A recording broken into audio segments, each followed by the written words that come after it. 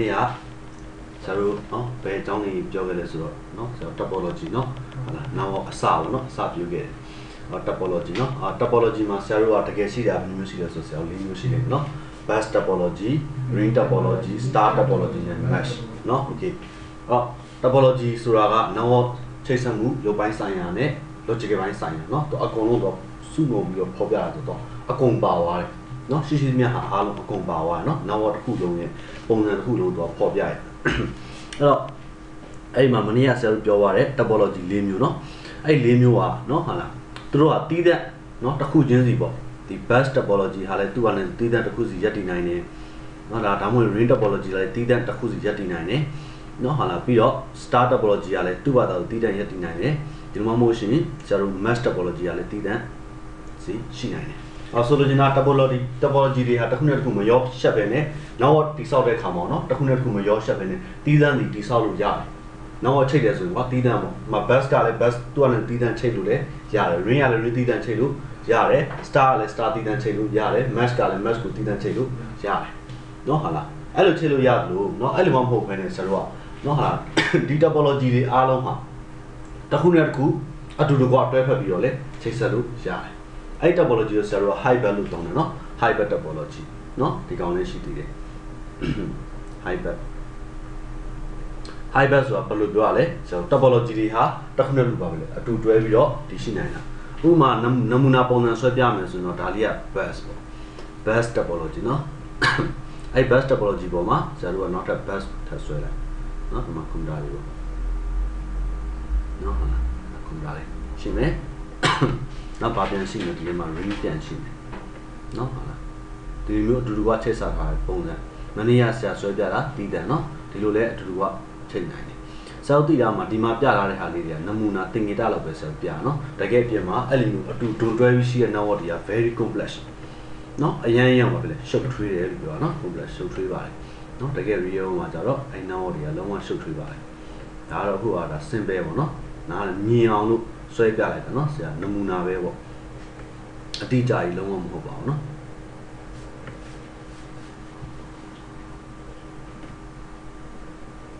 နော်ဒီလိုလေးကိုယ်စိတ်ထဲမှာနားလည်နိုင်အောင်နော်တကယ်တော့ပြင်မှာဆရာကွန်ပျူတာတွေဒီလိုလေးမချိတ်နော်ဟုတ်လားဘာကြောင့်ဆိုတော့ နောက်ချိတ်တယ်ဆိုတော့ကွန်ပျူတာလောက်ပဲချိတ်တာမဟုတ်ဘူး device ပေါင်းများများလို့ရှိတယ်ဒါနားလည်အောင်လဲဆက်ပြီးဆွဲပြတယ်နော်တင်ဂီတာတွေအားလုံးပြန်ပေါင်းလိုက်နော်ဟုတ်လားဒါဆို topology ၄မျိုးဒီဘယ် topology မှာပြန်ရှိနေတာလဲbus topology မှာပြန်ရှိနေတဲ့ပုံစံမျိုးပေါ့နော်အဲ့တော့ဆိုလိုချင်တာအဲ့လိုအတူဘာဖြစ်လဲတွန်တွဲပြီးတော့လဲချိတ်ဆက်နိုင်တယ်လို့ပြောတာနော် okay အဲ့တော့ဒီနေ့ဆရာတို့ဘယ်ပိုင်းကိုစလိမ့်မယ်ဆိုတော့ bus topology ကိုစပြီးလေ့လာကြနော်ဟုတ်လားဒီနေ့ခေတ်မှာဆရာဟုနော်ဟုတ်လားဆရာဟု bus ကိုစတင်တဲ့အခါမှာဒီနေ့ခေတ်သုံးနေတဲ့ cable တွေ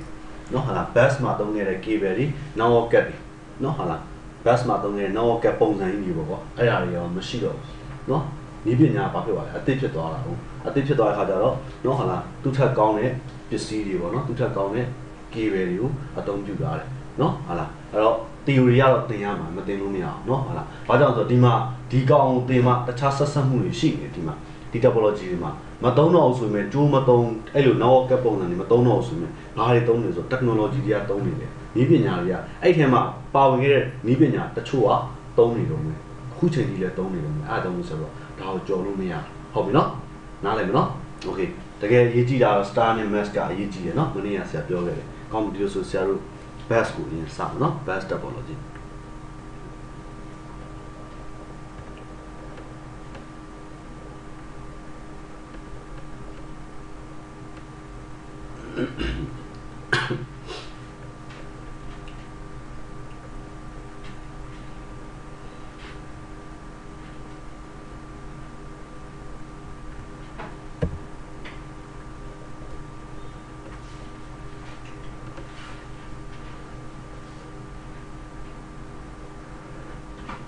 အခုဆရာတို့မြင်ရတာ bus topology ရဲ့နောက်ချိတ်ဆက်ထားတဲ့ပုံစံလေးကိုမြင်နေရတယ်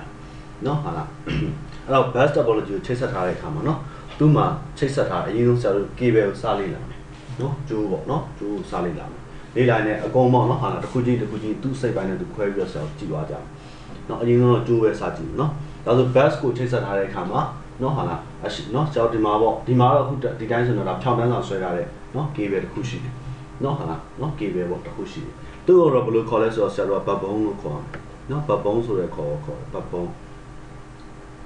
八崩说的 best 嘛的东西呀么喏，那我也第个，喏好了，边嘛难讲写入八崩路考的，哎讲台湾，西面就是阿拉嘛多表嘞，affect喏。ဘာကြောင့်ဆို user တွေအားလုံးကเนาะဟာလာဒီဘတ်ဘုံကိုအားကိုပြီးမှီပြီးတော့ဘာလုပ်ရလဲနောက်ကိုချိတ်ဆက်ထားကြတယ်အဲ့ဘတ်ဘုံထောင်းသွားတဲ့ခါမှာဖြစ်သွားပြီလေနောကမမီတော့เนาะဆောင်းမြန်မာနိုင်ငံနေနဲ့ဆိုလို့ရှိရင်ဆောင်းမြန်မာနိုင်ငံလုံးအင်တာနက်သုံးတယ်အဲ့အင်တာနက်သုံးတယ်အင်တာနက်အဝင်ဘတ်ဘုံတစ်ခုရှိတယ်အဲ့ဘတ်ဘုံတောင်းသွားရင်မြန်မာနိုင်ငံအင်တာနက်ကိုဆိုရင်လုံးဝမရတော့ပြတ်တောက်သွားမှာเนาะဒီလိုမျိုးโอเคအဲ့တော့အဲ့ဒါကြောင့်ဘတ်ဘုံကအရေးကြီးတယ်ပေါ့เนาะအခေါ်အသုံးဆွဲရတော့ bus မှာပဲသုံးမှုရတဲ့ဆိုတော့စကလုံးမဟုတ်เนาะဘတ်ဘုံဆိုတော့ကိုလိုအပ်ရင်လိုအပ်တဲ့နေရာမှာဆွဲသုံးနိုင်လို့ရတယ်။နော်ဥမာကုမ္ပဏီလုပ်ငန်းတစ်ခုအနေနဲ့ကြည့်မယ်ဆိုလို့ရှိရင်အဲ့ကုမ္ပဏီကနော်ဟာ user တွေအားလုံး internet သုံးမှုရအတွက် internet line တစ် line ရှောက်လိုက်တယ်။နော်ဟာလားအဲ့အတွင်းထဲမှာရှိ user အားလုံးသုံးနေတယ်။ဒါဆိုရင်အဲ့ကုမ္ပဏီအတွက်အဲ့ internet line သူတို့ရဲ့ဗာလဲဘတ်ဘုံပေါ့နော်ဟာလားသူပြတ်သွားရင်ကုမ္ပဏီတစ်ခုလုံး internet မရတော့အဲ့လိုမျိုးလေသုံးဆွဲလို့ရပါတယ်ဘတ်ဘုံဆိုတဲ့အသုံးလုံးနော်။ Okay ဒါပေမဲ့အခု bus topology မှာတော့ဒါကိုဘယ်လိုခေါ်လဲဘတ်ဘုံနော်ဒါဘတ်ဘုံဟုတ်ပြီဘတ်ဘုံဒီဘတ်ဘုံကေပဲနော်ဒီမှာဘတ်ဘုံမှာချစ်စရာကေပဲဘာကေပဲလဲနော်စောက်တိဖို့လိုအပ်ပါတယ်ပြီးလို့ရှိရင်အဲ့ဘတ်ဘုံနဲ့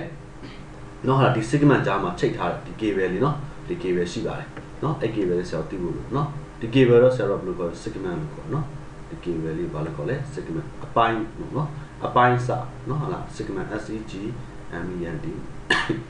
segment နော်ဟာလားဘတ်ဘုံနဲ့ကုမ္ပဏီကြားမှာထိတ်ထားကြည့်ပဲလေဘာလို့ခေါ်လဲ segment နော် segment ဆိုအပိုင်းပေါ့နော်အပိုင်းစနော်ဟုတ်လားအပြက်လေးတွေပေါ့နော်ဒါလေးကိုပြောတာ segment နဲ့ဟောဒါဆိုရင် bus မှာဘတ်ဘုံနဲ့ segment နဲ့ element ဆိုတာအပိုင်းလေးပါပဲလေခွဲထားတယ်နော် okay ဘတ်ဘုံနဲ့ segment တွေဒါတွေကအခေါ်တွေပါပြောချင်တာကတော့အဲ့အခုပြောချင်နေတာကနော်ဆရာတို့က bus topology မှာအဲ့ဘတ်ဘုံရော segment ရောအသုံးပြုတဲ့ K ပဲနော်ကျိုး cable ဆိုတော့ကျိုးပေါ့နော်နောက်ချိတ်တာအခုလက်ရှိကသူက cable နဲ့ချိတ်တော့ကျိုးနဲ့ wire cable ကိုတုံးပြီးချိတ်ထားကြလေကျိုးဘာကျိုးတုံးလဲဆိုတော့ဒါကိုစသိဖို့လိုရနော်ဟာလားတော့တုံးတဲ့ cable နော်ဒီ cable ကိုစပြီးပြောမယ်ဘာကြောင့်လဲဆိုတော့ဆရာတို့ကအခု topology ဒီရုပ်ပိုင်းဆိုင်ရာအသွင်ပြင်ရုပ်ပိုင်းဆိုင်ရာဘာတွေတုံးလဲဘာ cable လဲနော်ဟာလားအဲ့ cable မှာ distance ဘယ်လောက်ရှိလဲ bandwidth ကဘယ်လောက်သွားမှာလဲပြီးဘယ်နောက်ဘယ်လိုနောက်က မျိုးနဲ့ချိတ်တာလဲဒါမျိုးဆရာလေ့လာမှာဘာခေါင်းတွေတုံးတာလဲ physical ကိုလေ့လာနေတာမြင်လားမသိဘူးပြီးမှ logic ကတီးတန့်တက်သွားမှာအခုက physical ပဲလေ့လာမှာနော်ဟာလားရုပ်ပိုင်းဆိုင်ရာနဲ့ပတ်သက်တဲ့အသွင်ပြင်အကုန်လုံးဆရာကြည့်နေတာအဲ့တော့သုံးတဲ့ cable က90 cable ကိုသုံးတယ်နော် bus မှာသုံးတဲ့ cable ဘာ cable လဲ90 cable နော်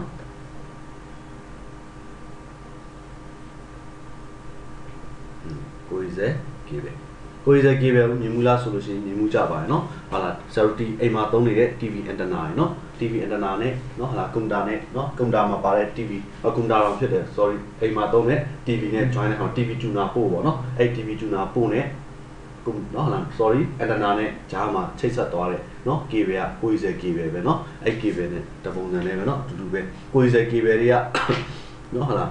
သူကလည်းအကုန်လုံးကတပုံစံလေးတွေပဲเนาะ90 cable တွေကဘာကွာလဲဆိုတော့အဓိက gate ကွာသွားတာเนาะကြီးလုံးရဲ့အရွယ်အစားပေါ့เนาะဟလာအထဲမှာပါကြီးချောင်းလေအဲ့ကြီးချောင်းအရွယ်အစား gate ကြီးကွာတယ်အဲ့ဒါပဲเนาะ gate ဒါမှမဟုတ်အုံးပေါ့เนาะအုံးကြီးကွာတယ်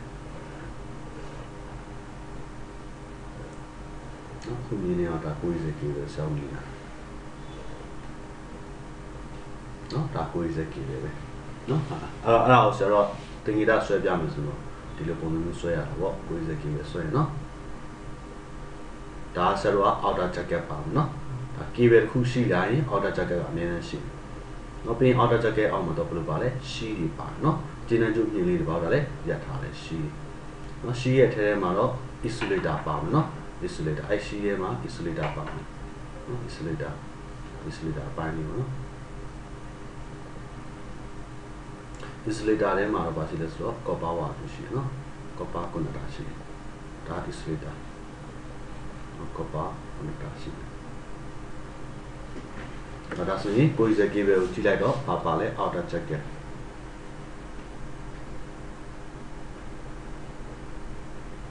နော် outer jacket ရှိတယ်နောက်ပါလဲရှိပါတယ်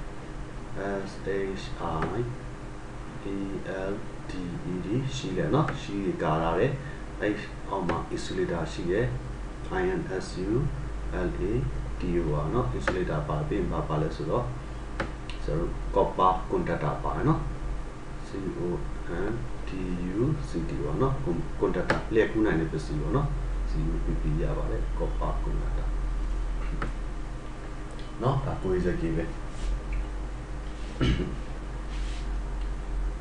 နော်ဒီလိုဆိုရင်မြင်ပါပါနော်ဆရာတို့ဒါကိုယ်စကေးပဲသုံးတာနော်ဒါဆိုရင်ဘပုံးရော segment သုံးတဲ့ကေးပဲကဒီကိုယ်စကေးပဲကိုသုံးသွား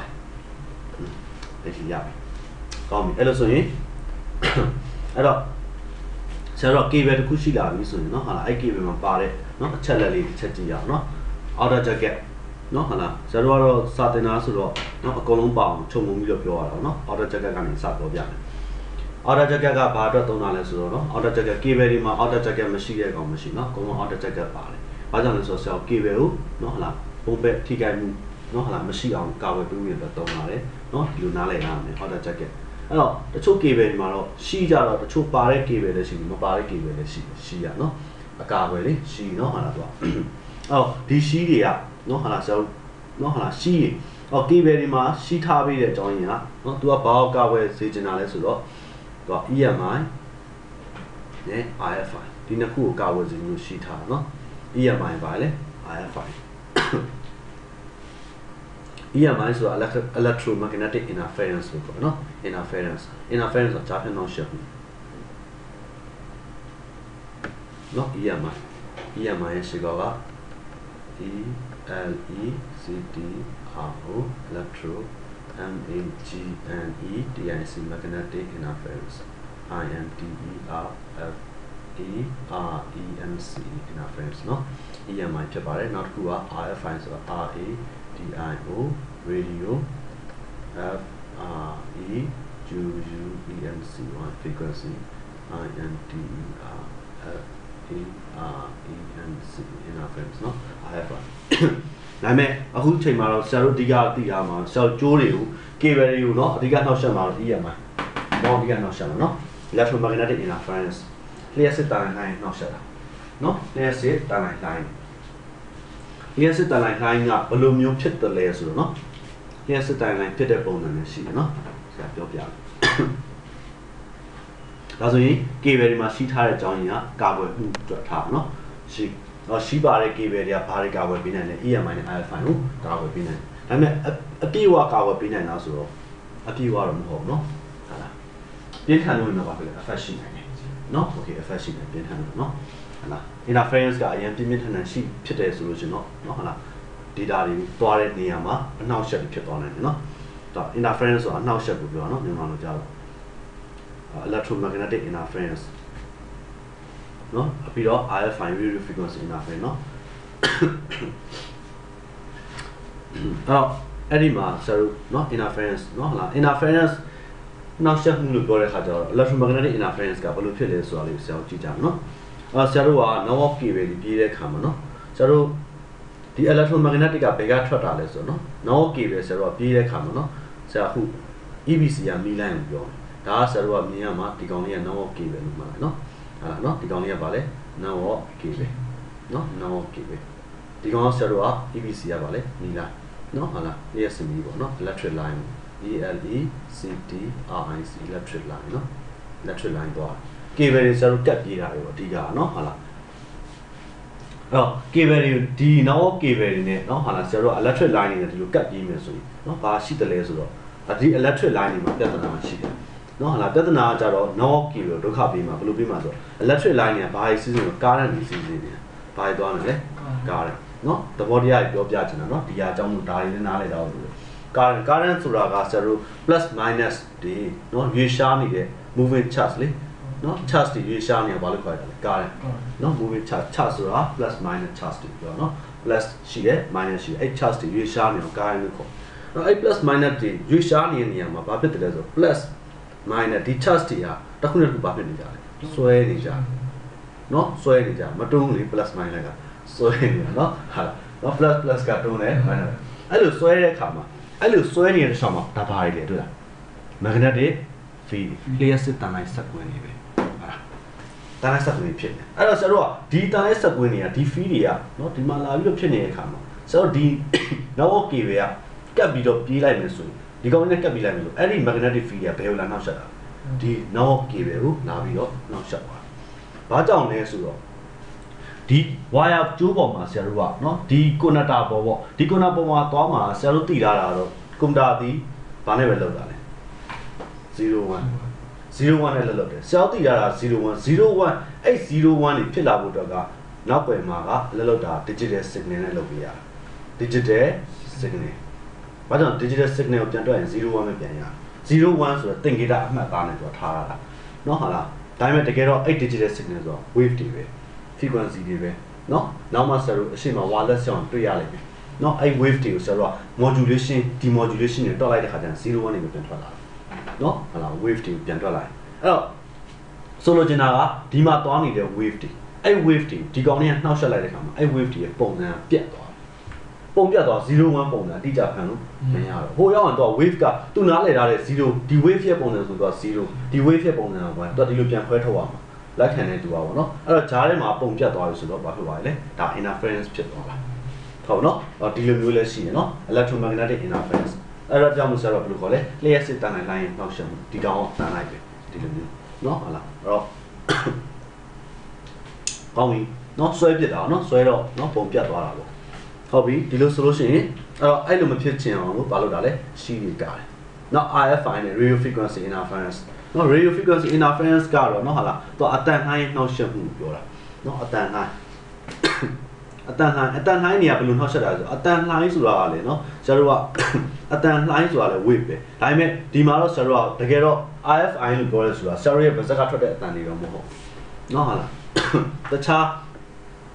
ဒီနော်ဟာဆရာတို့ဒီ wireless တွေချိန်တဲ့အခါမှာနော်ဟာထွက်လာတဲ့ wave တွေကိုပဲပြောတာနော် wireless network တွေချိန်ဆရာတို့မမြင်နိုင်ဘူးဒီ wave တွေက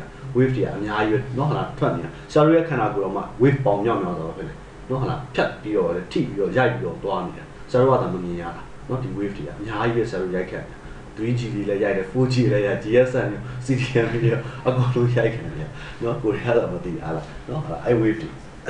အဲ့ wave တွေကလည်းဘာဖြစ်ဆိုတော့နှောက်ယှက်မှုဖြစ်စီတယ်နော်အဲ့ wave တွေအဲ့လိုမျိုးသူတို့ရဲ့အနှောက်ယှက်တွေကနေနော်ဟာလားဆိုတော့ကြာဝဲခြင်းလို့ပြောတာလေရှီကိုသုံးတာလေနော်ဟုတ်ပြီရှီရဲ့အောက်မှာတော့ပါရှိတယ်insulator ဇောက်တွေ့တယ်ဒီအောက်မှာ insulator ရှိနော်ဟလာဒါဆိုရင်ဒီအပိုင်းကရှီဆိုလို့ရှိရင်ဒီဘက်မှာလည်း insulator နော်ဒါ insulator ဒါဆိုရင် insulator နဲ့ဘာနဲ့မထိအောင်လဲ copper connector လေးနဲ့မထိအောင်လို့ဘာလုပ်ပေးရလဲကာဝယ်ပေးရတယ်နော်ရှီနဲ့ဒီကောင်နဲ့မထိအောင်ကာဝယ်ပေးရပါတယ်ဒါဆိုရင်ရှီနဲ့ copper connector နဲ့ထိရင်ဘာလဲဆိုရင်ဆရာတို့ကွန်ပျူတာမှာ short ဖြစ်တယ်လို့ခေါ်တယ်short ပဲနော် data မသွားတော့အဲ့ cable အလုံးမလုံးတော့အဲ့ကြောင့်ဆရာတို့ခေါင်းတွေပါကြိုက်တဲ့ခါကျရင်သတိထားကြိုက်ရတယ်နော်ခေါင်းကြိုက်တာပေါ့သတိထားကြိုက်တယ်ဆိုအဲ့လိုမထိအောင်ကြိုက်ရတယ်ထိရင် signal မရတော့မသွားနိုင်ဘူးဒီလိုမျိုးနော်ဒီအမြင်လေးတစ်မြင်နဲ့ဒီကောင်နဲ့အဲ့လိုထိလို့မရဘူးနော်ခေါင်းကြိုက်တဲ့အခါကျရင်သတိထားပါနော်အဲ့မှတ်ထားဖို့ကောင်းပြီအဲ့လိုဆိုရင်ဆရာတို့အခုနော်ဟာလာမြင်နေရတဲ့ cable ဒီနော်ဟာလာဘာ cable လဲဆိုလို့ရှိရင်ကိုယ်ကြီးစဲ cable နော်သူတိဆောက်ထားတဲ့ပုံစံပေါ့ဟုတ်ပြီဒါဆို cable တွေမှာရှိထားတဲ့ကြောင်းကြီးသိပြီ interference တွေကာဝယ်တယ်လို့နော်ဟာလားဒီ copper connector ပေါ်မှာဒီ wire ကျိုးပေါ်မှာတော့နော်ဒီ copper connector ပေါ်မှာတော့ဘာတွေတည်ဆောင်သွားမှာလဲဆိုရင်ဆရာတို့ဘယ်လိုပဲပြောမှာလဲ01နေတည်ဆောင်သွားတယ်လို့ပဲမြင်ရတယ်ဘာတွေတည်ဆောင်သွားလဲ01နေနော်တကယ်တမ်းကျတော့ဘာတွေလဲဆိုတော့ wave တွေပါနော်ဘာတွေတည်ဆောင်သွားမှာလဲline တွေဒါလေးလည်းချက်ကြည့်အောင်နော်01နေကို line တွေကဘယ်လို line တွေကိုနော်ဟာလားကြည့်ပြီးတော့01နေဘယ်လိုပုံပေါ်လဲဆိုတော့ဆရာတို့နော်တစ်ချက်ကြည့်ကြရပုံဖော်တဲ့ပုံစံကဘယ်လိုစနစ်နဲ့ဖော်လဲဆိုတော့เนาะဆရာဥမာတစ်ခုပြပေးမယ်เนาะအဲ့ဒါဘာနဲ့ပြမလို့ဆရာ amplitude modulation နဲ့ပြပေးမယ်เนาะ amplitude modulation ကိုဆရာတို့က amplitude shift key ပေါ့ AMPLITUDE amplitude SHIFT wireless မှာတင်ရမှာเนาะ amplitude shift key ASK လို့ခေါ်ပါတယ် amplitude shift key เนาะ ASK နဲ့နမူနာပြပေးမယ်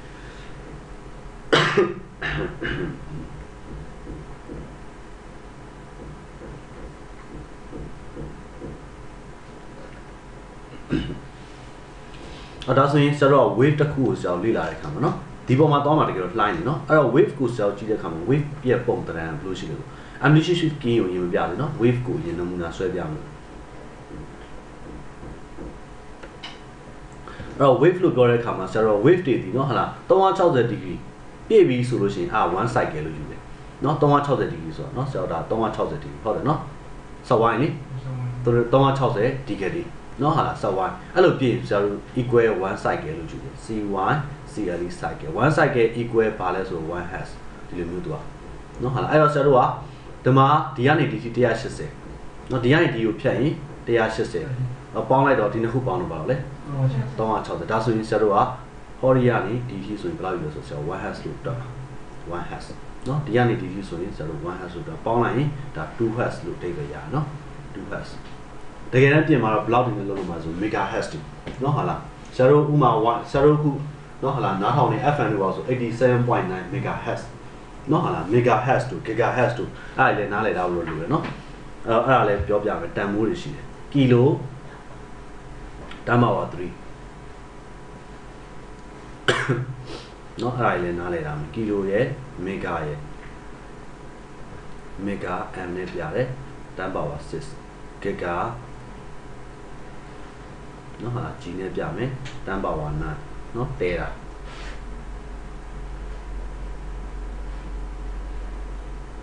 တဲတာဒီနဲ့ပြမယ်တန်ပါဝါတွင်နော်အဲ့လောက်တော့သိတာနော်ကီလိုတန်ပါဝါ3မီဂါရဲ့တန်ပါဝါ6ဂီဂါတန်ပါဝါ9တဲတာတန်ပါဝါတွင်အဲ့လောက်တော့သိတာမယ်နော်ဟာလားအဲ့တော့အပြင်ထဲမှာဆရာတို့ wireless တွေလောက်တာနော်ဟာလားဆရာတို့ megahertz တွေရှိနိုင်တယ် gigahertz တွေရှိနိုင်တယ်နော်ဟာလား terahertz ရှိတော့မရှိပါဘူးနော် gigahertz ရှိပါဘူးနော်ဒါပေမဲ့တန်ဖိုးလေးတွေတော့သိတာအောင်ပြတာနော်ဟလာကီလိုဆိုတာတန်ပါဝါ3လို့ပြောရတာနော် mega ဆိုတာတန်ပါဝါ6ပေါ့အော်အများကြီးပဲပေါ့တကယ်ပြန်ပြောပြအောင်နော်ဟလာဆရာတို့တကယ်တမ်း87.9 megahertz လို့ရေးလိုက်ဒီ frequency ကိုဆွဲပါဆိုရင်ဆရာဖိုင်ကိုနဲ့ဆန့်တော့မဆန့်ဘူးနော်မြင်မယ်လို့ထင်တယ်87.9 megahertz လေဆရာဖိုင်ကိုနဲ့ဘယ်လိုမှမဆန့်ဘူးနော် okay ကောင်းအဲ့တော့ဆရာတို့ကအခုနော်ဟလာအဲ့တော့ဒီ wave ကိုကြည့်တဲ့အခါမှာ frequency တွေ hertz နဲ့တွက်လိုက်နော်ဒါ2 hertz ရှိတယ်ပေါ့အဲ့ wave မှာတော့ဘာရှိဆို amplitude ဆိုတာရှိတယ်လှိုင်းရပါလေအမြင့်AMPLI DUT amplitude ရှိတယ်နော်ဟလာပြီးရင်ဘာရှိလဲဆို wave length ရှိတယ်လှိုင်းတစ်ခုနဲ့တစ်ခုကြားမှာရှိတယ်အကွာ wave ဒီလိုတိုင်းတာဒီဘက်ကလှိုင်းထိတ်နဲ့ဒီဘက်ကလှိုင်းထိတ်နဲ့ခုသူကလှမ်းတိုင်းလိုက်တာအဲ့ဒါကိုဆိုတော့ wave length လို့ခေါ်တယ်လမ်ဘရာပေါ့နော်ဟလာဘိုင်းနဲ့တွက်လဲဆိုမီတာတို့စင်တီမီတာတို့နာနိုမီတာတို့ဒီလိုထွက်လာမှာနော်ဟလာသူရဲ့ wave length နော်စင်မီလီမိုက်ခရိုနော်ဟာမီလီစင်တီမိုက်ခရိုနာနိုပေါ့နော်ဒီလိုတွေထွက်သွားလိုက်ဟုတ်နော်โอเคသူရဲ့မီတာပေါ့သူကအလျားဆိုတော့မီတာနဲ့ပဲလာမှာလေနော်ဟုတ်ပါဟို TI တဲ့ရလေတဲ့ရအားနဲ့အားလို့ပြောနော်လက်ရေးဆက်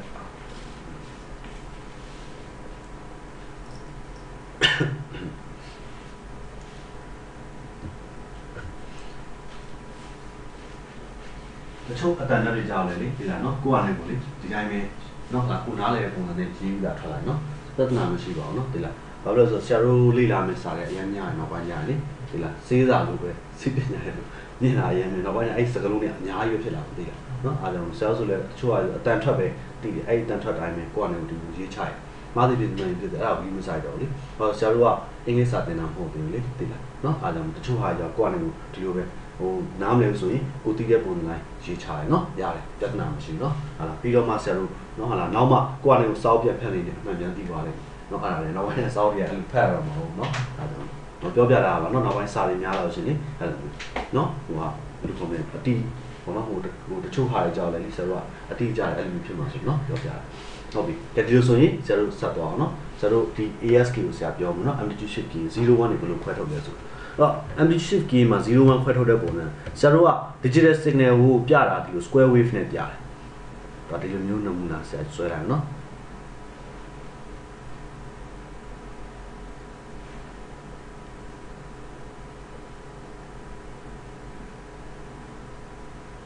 โอเคဒါ square wave နဲ့အဲ့တော့ဒါဆိုရင်ဆရာတို့ကဒီလိုမျိုး boring မြင့်သွားရင်ဆရာတို့ကဒါကို1လို့ယူတယ်เนาะဒီနှစ်ခုကဆရာတို့မှဖြတ်မယ်เนาะဒါ0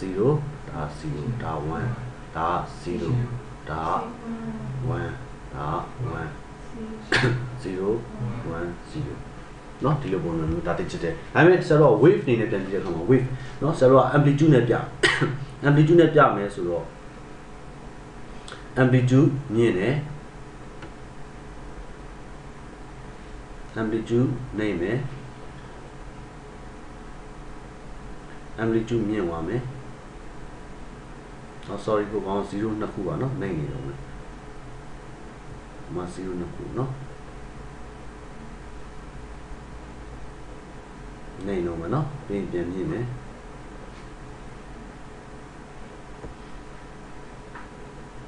နည်းနည်းလေးလဲကိုယ်ကနားလေးအောင်ကြည့်လိုက်နော်ဆရာတို့တို့မှာနော်ဒီတိုင်းပဲဆွဲပြန်ခံမှာဟုတ်ပြီပြန်မြင်မယ်ချက်မြင်ချက်ပြန်မြင်မယ်ချက်မြင်မယ်ဒီနော်ဒါဆရာတို့ amplitude shift key ရဲ့ပုံစံပေါ့အဲ့ဆရာတို့ကကြည့်တဲ့ခါကျတော့ amplitude မြင်တဲ့နေရာဆိုရင်ဘာလို့ယူမှာလဲ1ပေါ့ဒါကဘာလဲ0ပေါ့ဒါ wave တွေအပြင်မှာဒီလို wave တွေဖြစ်နေမှာနော်ဒါဆရာတို့0နှစ်ခုလို့တွက်လိုက်ပြီနော်ဒါပြင်တာပါလဲ1ပေါ့နော်ပြင်တာပါလဲ0ဒီနှစ်ခုက1ဒီနှစ်ခုကလည်း1ဒီနှစ်ခုဒီတစ်ခုက0ဒါ1ဒါ0ဒီလိုမျိုးရှိပါဘူးနော်အဲ့တော့100ဟာလား1011 010ပေါ့ဒီလိုသွားမယ်နော်ဒီလို01နေနေပဲရှိသွားတော့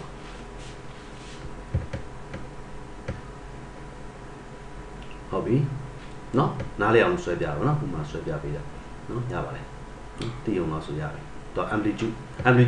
နေနေမြင်တယ်လေ amplitude မြင်ရင်1ယူတယ်နေတဲ့နေရာဆို0ယူလိုက်ဒီလိုတွက်လိုက်တာနော်ဆိုလိုချင်တာကတော့အဲ့ wire cable ပေါ်မှာသွားမှာအဲ့ဒီပေါ်မှာသွားမှာနေအဲ့လို wave တွေသွားမယ်လို့ပြောချင်နေတာနားလည်လားနော်သဘောတရားโอเคကောင်းပြီဒီလိုဆိုရင်အဲ့ copper ခုနကတော့မှာနော်ဒါ server အဲ့တော့ဘယ်လိုပဲတော့မှာလဲ01ပဲတည်တယ်လို့ပဲဆရာပြောနော်01နဲ့တည်ဆောင်ပြီးတယ်ပေါ့โอเคရပြီကဲဒီလိုဆိုရင်ဆရာတို့ကအခုနော်ဟာလာ bus မှာသုံးတဲ့ cable တိပြီကိုယ်စက် cable သုံးတဲ့ cable ရှိလာရင်အဲ့ cable မှာအသုံးပြုတဲ့ဘာပါသေးလဲ connector ခေါင်းပါမယ်နော် connector ကိုထပ်သိရ connector ကဘာ connector ကိုသုံးလဲဆိုရင် BNC connector ကိုသုံးတယ်နော်စကြည့်မယ်ကိုယ်စက် cable မှာသုံးတဲ့ connector ပါလဲ BNC connector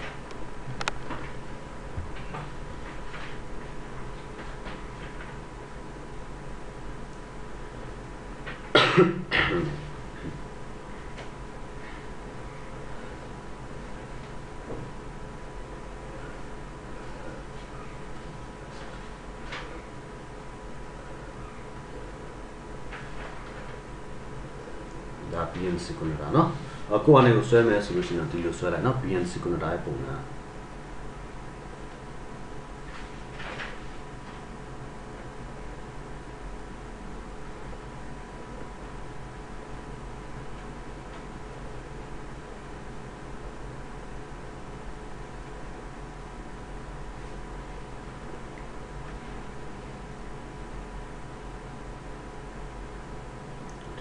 နော်ပြီးတော့မှသူကဒီလိုမျိုးခေါင်းလေးက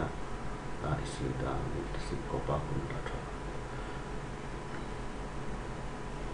ဒီစအောင်နော်ဒီစအောင်ဆွဲပြဒီလိုပဲဆွဲလိုက်ပါရှုပ်ပါ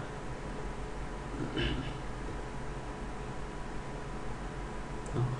ဒါပေါ့နော်ဒီလိုပဲမှတ်လိုက်ဒါပါလေ BNC connector ပေါ့နော်တကယ်တော့ဒီပုံစံနော် BNC connector လေးပါနော်ဒါဒီ BNC connector ဘာမှအခုတော့ဆရာတို့ခုနော် bus မှာသုံးနေတဲ့နော်ဟာလားခုနတွေ့ခဲ့တဲ့ကိုယ်စဲ cable အခုသုံးနေတဲ့ BNC ခေါင်းလေးဘယ်ရောက်သွားလဲသိလားဟာဘယ်မှာသုံးနေလဲ CCTV မှာလည်းသုံးတယ်နော် CCTV နော်အခု CCTV တက်တဲ့နေရာတွေမှာဒါတွေသုံးပါတယ်တတိထားကြည့်ကြည့်နော် CCTV ပြအောင်နော် CCTV ကဘယ်လိုတက်လဲဆိုတော့ဒါပေမဲ့အဲ့ဒါ analog နော်သူ analog စနစ်တွေ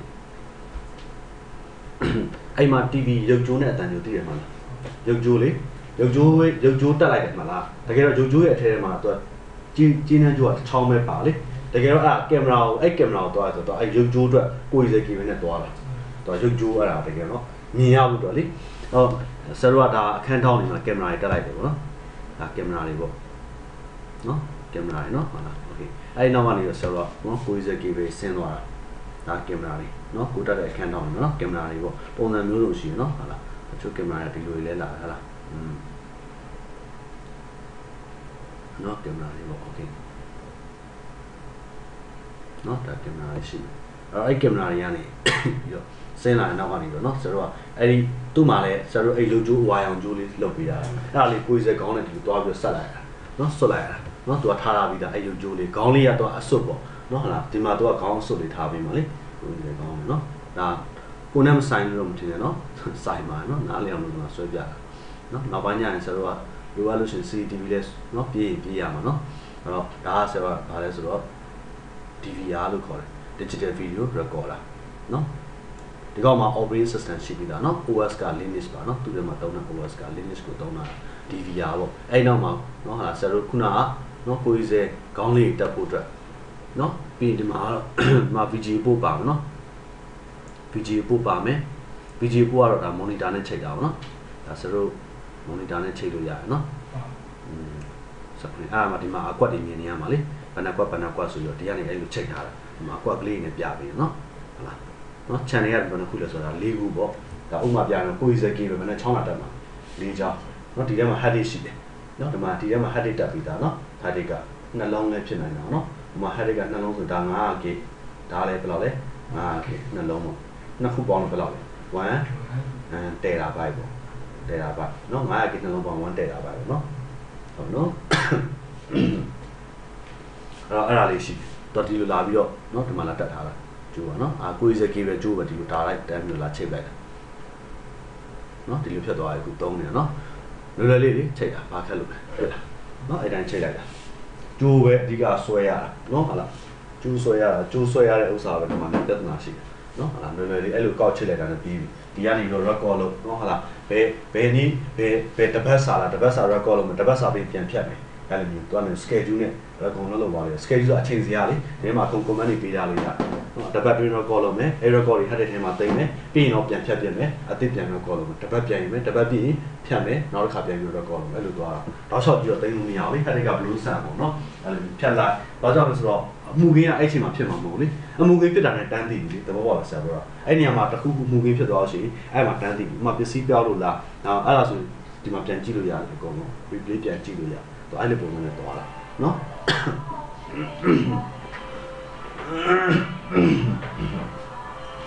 အဲ့တော့မှတ်ထားအောင်နော်အခုမြင်ရကိုယ်စကေဘယ်တွေကရောက်တာတော့ဘယ်ရောက်သွားပြီလဲဆိုတော့နော် CCTV ဘက်ကိုရောက်သွားပြီနော်ဆရာတို့နောက်ချိတ်တဲ့နေရာမှာတော့မသုံးတော့ဘူးနော်ရပြီလားမြင်ပြီလားနော်အခုမြင်ရတဲ့ခေါင်းနဲ့တပုံစံလေးပဲနော်အပြင်မှာအခု CCTV ချိတ်တာလေဒီကေဘယ်ပဲနော်ဟုတ်လားအရင် bus stop လေးမှာနောက်ချိတ်တော့လေဒီခေါင်းပဲဒီကေဘယ်ပဲနော်ဒါပဲသုံးနေတာဟုတ်ပြီအဲဆိုရင်အဲ့ဒါမြင်ပြီဆိုတော့ဟုတ်ပြီဒါဆိုရင်ဆရာတော့ bus မှာသုံးတဲ့ cable ကိုယ်စဲ cable အသုံးမျိုးconnector BNC connector တိပြီဆိုရင်အဲ့ cable တစ်ခုရှိလာရင်အဲ့ cable တွေမှာဘာရှိလဲဆိုတော့အများနဲ့ဆိုတော့ distance နဲ့ bandwidth ရှိအဲ့ဒါကိုလည်းနားလည်ရတယ်နော် distance နဲ့ bandwidth cable ရှိလာရင် cable မှာဘာရှိလဲdistance DISTANCE distance နောက်တစ်ခုက bandwidth နော် bandwidth distance နဲ့ bandwidth နော်ဒါဆရာတို့ network cable တွေမှာအများနဲ့သိထားမှချက်နော်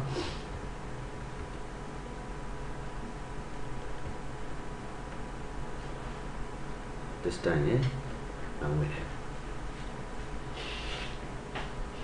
network cable ရဲ့လို့ရှိလာရင်အဲ့ဒါကိုအများနဲ့ဒီ use ဆိုင်မယ်နော် distance ရဲ့ bandwidth distance ဆိုတာ cable ကိုချိတ်ဆက်နိုင်တဲ့အကွာအဝေးကိုဆရာတို့နော်ပြောချင်တာ bandwidth ဆိုတာကြတော့အဲ့ဒီ network cable ပေါ်မှာတည်ဆောင်သွားနိုင်တဲ့01အရေအတွက်ကိုပြောတာ01နေဘယ်လောက်တည်ဆောင်သွားနိုင်လဲပေါ့နော်တက်တာတော့ per second နဲ့တွက်ပါနော်တစ်စက္ကန့်ကိုတည်ဆောင်သွားနိုင်တဲ့01အရေအတွက်ပေါ့ဆရာတို့ကွန်ပျူတာမှာ file တွေနော်ဟာလား file တွေနော်ဟာ cell သုံးနေတဲ့ word တွေ excel တွေနော်ဟာ cell ကြည့်နေတဲ့ movie တွေဘာပဲပြောအဲ့ဒါ file တွေပဲ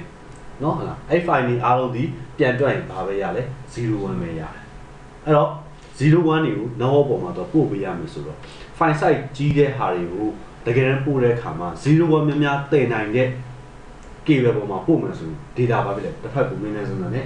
ကြောက်တယ်ဒါပဲရိုးလေးပဲတွေးရမှာเนาะအဲ့တော့ဒီတရား01ပဲဖြစ်တာဟုတ်เนาะဟာလားအဲ့တော့အဲ့ဒါကြောင့်မို့ဆိုတော့เนาะဟာလား network cable တွေမှာ bandwidth ကလည်းအရေးကြီးပါတယ်အဲ့လိုပဲဆရာတို့ကချိန်တဲ့အခါမှာအကွာအဝေးဘယ်လောက်ချိန်နိုင်လဲဆို distance လည်းအရေးကြီးပါတယ်အဲ့ဒါတွေမသိဘဲနဲ့ဆရာတို့က network ကိုတွားပြီးတော့ချိတ်ဆက်လိုက်မယ်ဆိုလို့ရှိရင်သတ်မှတ်ထားတဲ့ distance ကကြော်လို့ချိန် network မမီတော့ဒါကြောင့်မို့เนาะဟာလား distance ရှိတဲ့အကြောင်းကြီးဆရာပြင်ပြောပြမယ်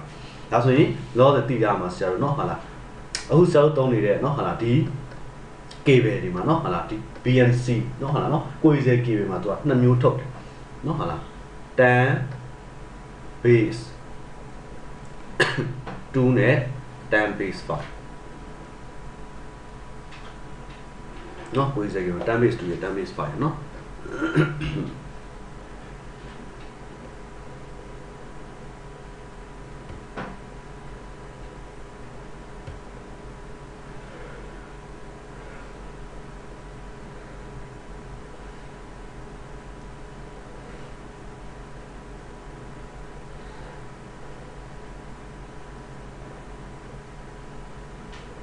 ဒီပါနော်စနေတစ်ချက်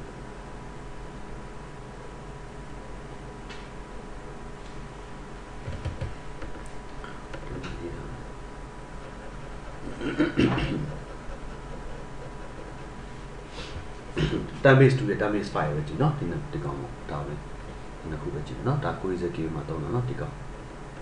damage 2ရဲ့ပါလေ damage 5နော်ဟုတ်လားအဲ့တော့အဲ့မှာသူကဘာလို့ဆိုတာလဲဆိုတော့အဲ့10ဆိုတာက10ဆိုတာလေးက bandwidth 10 megabit per second ရမယ်လို့တခါလေးပြောလာတာ bandwidth ကနော်ဟုတ်လားကိုယ်စကေးပဲ damage 5လို့ပြောရင်အရှိက10ဒီပါလေ10 megabit per second အလဲရ base ကကြတော့ baseband communication နဲ့တွားလို့ပြောတာ baseband communication ဆရာတို့နော်ဟုတ်လား baseband နဲ့ broadband ဆိုပြီးတော့နော် signal နော်တွားတဲ့ပုံစံပေါ့ BROAD broadband နော် signal တွားတဲ့ပုံစံနှစ်မျိုးခွဲထားတယ် baseband ဆိုတာက digital signal တွားတာနော် broadband က analog signal ပါနော် signal တွားတဲ့အခါမှာ analog နဲ့တွားနော် ANALOG analog baseband digital signal နဲ့တွားဖြစ်တယ်ပြီးတော့နော်ဟုတ်လားသူတို့တွားတဲ့အခါမှာ baseband လို့ပြောတော့ bidirection နဲ့တွားနိုင်နော် bidirection ဆိုတာအပြန်အလှန်ပါဖြစ်လေတွားနိုင်တယ်နော်တွားနိုင်တယ် broadband ကတော့နော်ဟုတ်လားအတွားဆိုရင်တွားတယ်ပေါ့နော်ဟုတ်လားအတွားကြီးပဲပေါ့နော်သူက direction တစ်ဖက်တည်းပဲပေါ့နော်ဒီလိုပုံစံမျိုးနော်ဟုတ်လား analog signal နော် analog signal နဲ့တွားနော် broadband signal ကိုနမူနာပြောပြီးတော့နော်နမူနာပြောရမယ်ဆိုတော့ဆရာတို့အိမ်မှာကြည့်နေတဲ့နော်ဟာ television line တွေက broadband signal ပဲနော် broadband signal နဲ့တွားနေတာနော်ဟာဆရာတို့နော်ဟာ broadcasting နော်ဟာ MRTV4 လို့နော်ဟာ MRTV တော့ broadcasting ဆိုတော့လွှင့်ချလိုက်တယ်သူတို့လွှင့်ချရတဲ့ frequency ဆရာတို့ပေါ့လေ receive လုပ်သူတို့ broadband signal နော် receive လုပ်ပြီးကြည့်နေကြဆရာတို့နော်ဒါမျိုး broadband baseband digital signal နော်အဲ့တော့ဒီမှာပြောနေတဲ့ base ကတော့ baseband လို့ဆိုတာနော် digital signal နော်ဟာတော့ဒါမျိုးသူကသုံးထားတာเนาะအဲ့တော့ဒါဆိုရင်သိထားမယ်10ကပါလေ10 megabit per second အဲ့ဒါဘာကိုပြောလဲ bandwidth ကိုပြောတာเนาะဒီရှိရ10 megabit per second ဒါဆိုရင် bandwidth ဘယ်လောက်ရှိလဲ10 megabit per second ရှိတယ်เนาะ bandwidth က10 megabit per second ဒါဆိုလို့ရှိရင်ဆရာတို့ဒီမှာမြင်နေရတဲ့သူရေးထားတဲ့ speed မှာ10 megabit per second ဆိုတာဟုတ်ပြီပေါ့ညမယ်เนาะဒါဆိုရင်နောက်ကဘာရှိသေးလဲ5เนาะ5ကတော့500 meter ရမယ်လို့ပြောတာချိတ်ဆက်နိုင်တဲ့အကွာအဝေးဒီဘယ်လောက်လဲ500 meter ဒါဆိုရင် distance 500 meter ဆိုတော့500 meters meter ပါရအောင်နော်500 meter ပါ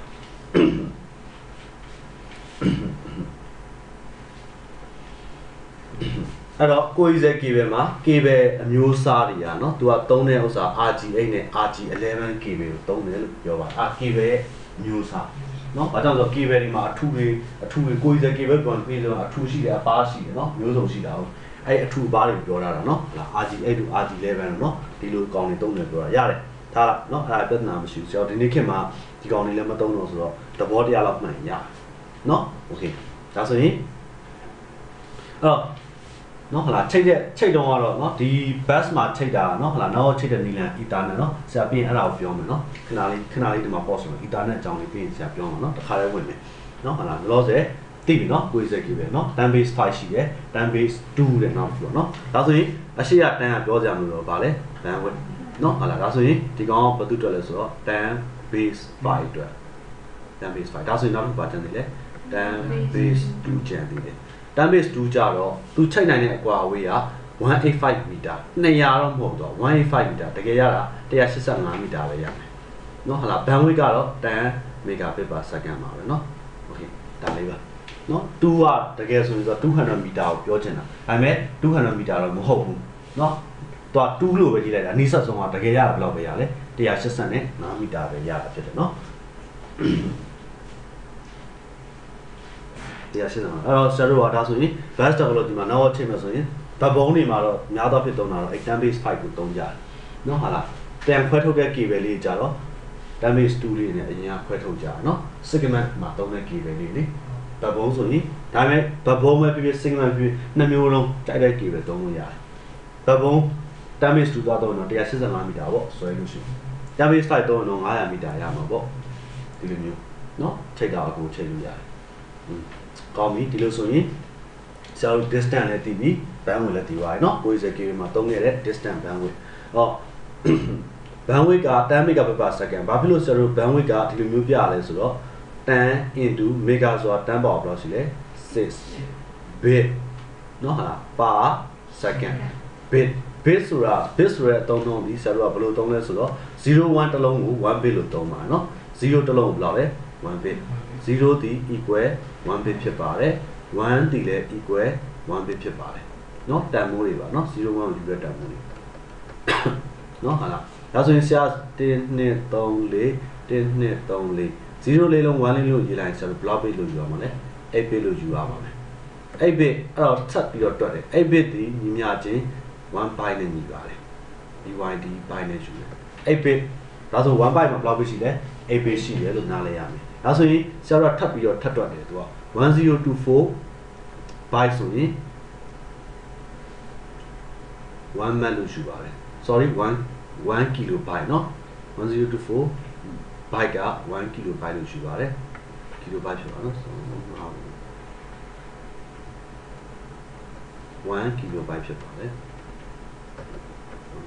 kilobyte ဖြစ်ပြီเนาะ kilobyte เนาะဟာလားပြင်သူက1024 kilobyte ဆိုရင်1 megabyte ဖြစ်ပါတယ်เนาะ megabyte နားရလားเนาะဟာလားအဲ့တော့ byte ဆိုရင် byte ဆိုရင် bit ပြန်ဖွဲ့ရင်8 bit ဟုတ်ပြီเนาะကီเนาะဟာလားเนาะဘာလို့လဲဆိုတော့ kilo ဘာဖြစ်လို့သူက kilo ရ10 power 3တွေ0.3နဲ့ဖြတ်ချရလေ10 power 3ဆို1 kilobyte ဖြစ်သွားတာပေါ့เนาะဟာလားဓမ္မ1024 kilobyte လို့ပြောမှာတော့0.3နဲ့ဖြတ်မှာဘာဖြစ်လဲ1 megabyte ဒါဆို1024 megabyte ဆိုရင်1 gigabyte ပေါ့ဒါဆို1024 gigabyte ဆိုလို့ရှိရင်1 terabyte ဖြစ်သွားတယ်ဒီလိုယူရမှာเนาะဟုတ်လားစက်မရေးပြတော့เนาะနားလည်မလားအဲ့တော့ဒါဆိုရင်ကွန်ပျူတာမှာစောက်တည်တာမှာเนาะ electronic device တွေစောက်သုံးနေတဲ့เนาะ electronic device မှန်သမျှအားလုံးဒီတိန်းတာလဲ01ပို့တာလဲ01တိန်းတော့မှာတိန်းမယ် head ထဲမှာတိန်းမယ် flash တွေထဲမှာတိန်းမယ် ROM တွေထဲမှာတိန်းမယ်တိန်းနိုင်တဲ့နေရာတိန်းတာလဲဘာပဲတိန်းမှာလဲ01ပဲပို့တာလဲ01ပဲပို့မှာအဲ့ဒါကြောင့်မို့801နေဆိုတော့ bit ကနေ byte ဖွဲ့တယ်เนาะဟာလားအဲ့ byte တွေများလာတော့ kilobyte တွေ megabyte တွေ gigabyte တွေ terabyte တွေဆိုပြီးတော့ခေါ်လို့ကောင်းအောင်ခေါ်လိုက်တာဥပမာဆိုတော့1 gig လို့ပြောရဲဆိုတော့1 gigabyte เนาะလား1 meg လို့ပြောဆိုတော့1 megabyte ကိုပြောတာ1 terabyte ကတော့1 terabyte ကိုပြောတယ်เนาะဟာလားဒီလိုပုံစံမျိုးပေါ့เนาะနားလည်လားโอเคကောင်းပြီခုဆိုလို့ရှိရင်ဒါဆိုရင်ကျွန်တော် no ပေါ့เนาะ no ပေါ်မှာ data ပို့မယ်ဆိုတော့ तू ကဘယ်လိုပြလဲဆိုတော့ bit per second နဲ့ပြသွားတယ်เนาะ bandwidth ရဲ့ unit ဒီအများနဲ့ဘာနဲ့စုံလဲ bit per second နဲ့စုံတယ်ဒါဆို bit per second ဆိုတော့ဆရာတို့ကအခုရနေတဲ့ 90 KB bandwidth က10 megabit per second ဆိုရင် तू ပြောချင်တဲ့အဓိပ္ပာယ်ကကြတော့တစ်စက္ကန့်မှာ तू ပို့ပြီးဘယ်လောက်နှုန်းပို့ပေးမှာလဲเนาะဟာလား1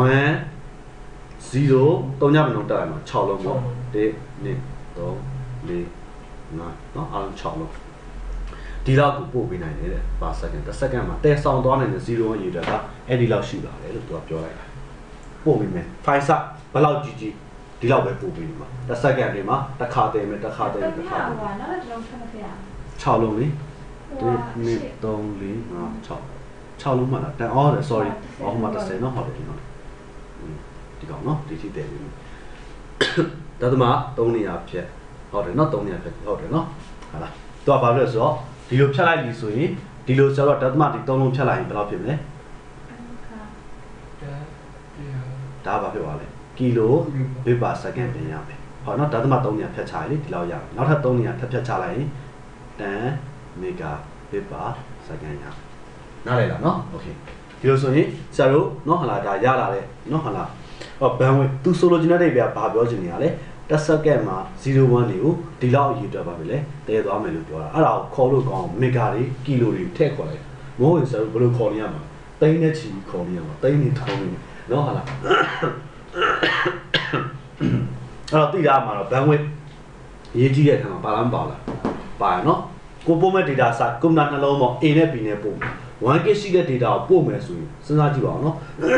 1 gig ဆိုတာဆရာတို့ကနော်ဟာလား bit per second နဲ့တွက်မယ်ဆိုရင်ဆရာတို့က1 gig လို့ဆိုပြောရလေ1 gigabyte ဟုတ်တယ်မလား1 giga ဆိုတာတန်းမှာဘယ်လောက်ရှိလဲ9ဟုတ်ပြီ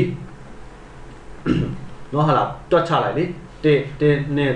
4 5 6 9 9အမြောက်ဘာနဲ့ထပ်မြောက်မှာလဲ bit ဖြစ်အောင်လို့ byte ဆိုတော့ bit ဖြစ်အောင်ဘာနဲ့ထပ်မြောက်မှာလဲ8နဲ့မြောက်ဒီလောက်ရမှာလေဟုတ်တယ်မလား အဲ့လောက်ပမာဏကိုဘာလို့ပြရမလဲတည်ပေးရမှာ 1K နဲ့ပဲပြောတာနော်ဟုတ်လားတစ်ခါတည်းတစ်စက္ကန့်မှာအဲ့လောက်ပဲတည်ပေးနိုင်လို့ဆိုတော့တွက်ကြည့်လိုက်ရင်အချိန်ကကွက်တီထွက်မလာဘူးဘယ်လောက်ကြာမလဲဆိုတော့ကြာစေဟမ်နားရလားโอเคနော်ကောင်းပြီအဲ့တော့ကြောင့်လို့ဆရာတို့က bandwidth ရေးကြည့်ပါတယ် bandwidth နည်းရင် data ပို့ဆောင်တဲ့အချိန်ပါပဲလေကြာမယ်အဲ့လိုကြန့်ကြာတာကိုဆရာတို့ကအင်္ဂလိပ်လိုပြောလဲ delay time လို့ပြောတယ်ဘယ်လိုသုံးလဲ delay time နော် delay time နော်ဟုတ်လားโอเคအဲ့တော့ delay time တွေကတော့ရှိရနော်ဟုတ်ပြီဒါလေးသိပြီဆိုတော့နောက်တစ်ခုထပ်ပြီနော်ဆက်ကြည့်တာဒါဆိုရင်ဆရာတို့ခုထပ်ပြီးတော့ကြည့်တာ bus ကြည့်လိုက်တဲ့အခါမှာ K ပဲတော့နှစ်ဆက်ဆက်တော့သိပါပြီနော်ဟုတ်လားဘတ်ဘုံရော segment ကိုတုံးတာတော့ဒီ K ပဲတစ်မျိုးတည်းပဲနော်90 K ပဲဟုတ်ပြီအဲ့ဒါသိပြီဆိုတော့ဆရာတို့ဘာထပ်သိဖို့လိုသေးလဲဆိုတော့အဲ့ဒီမှာ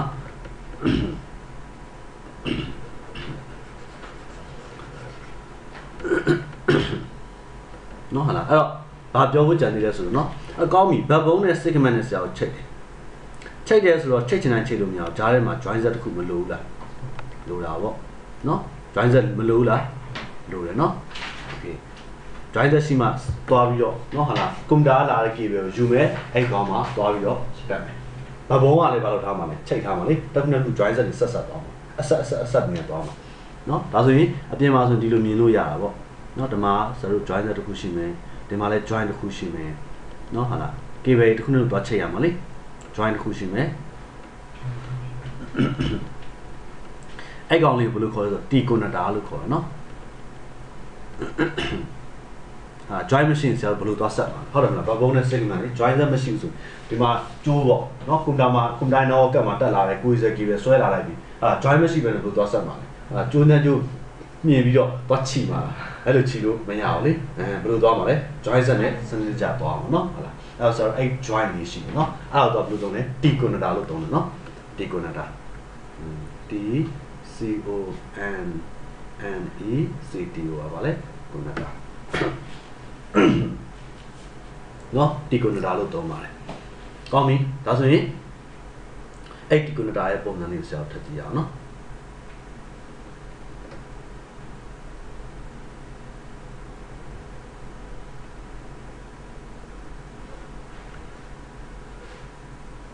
တေးနေလားနော်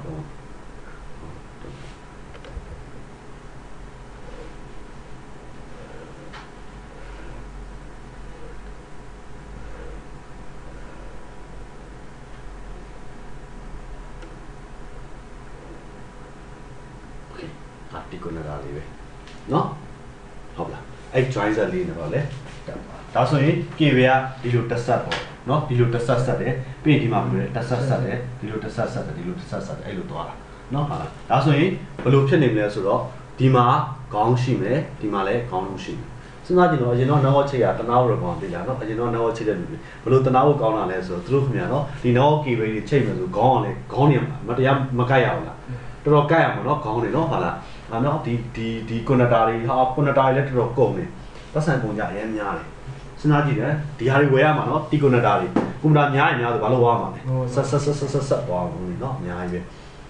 ဈေးရလည်းကြီးပါနော်ဒီကောင်းတွေကအခု CD တောင်းဝယ်ဆို CD စင်ဝယ်ကြည့်8ကောင်းတွေဈေးကြီးတယ်အခုဆောက်တုံးတဲ့ RJ45 ကောင်းတွေ90လည်းရှိတယ်100လည်းရှိတယ်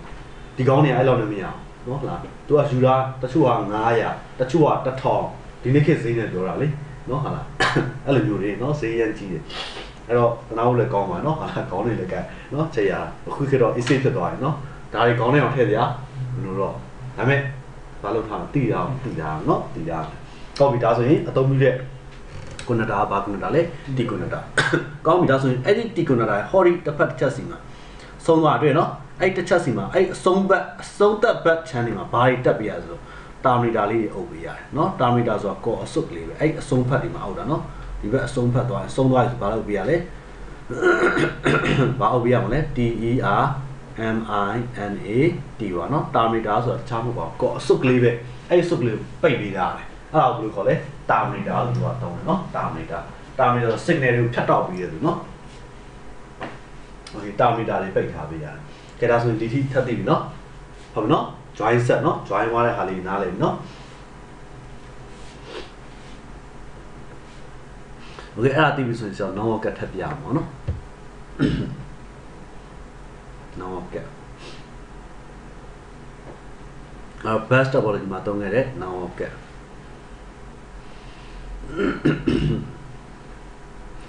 နော်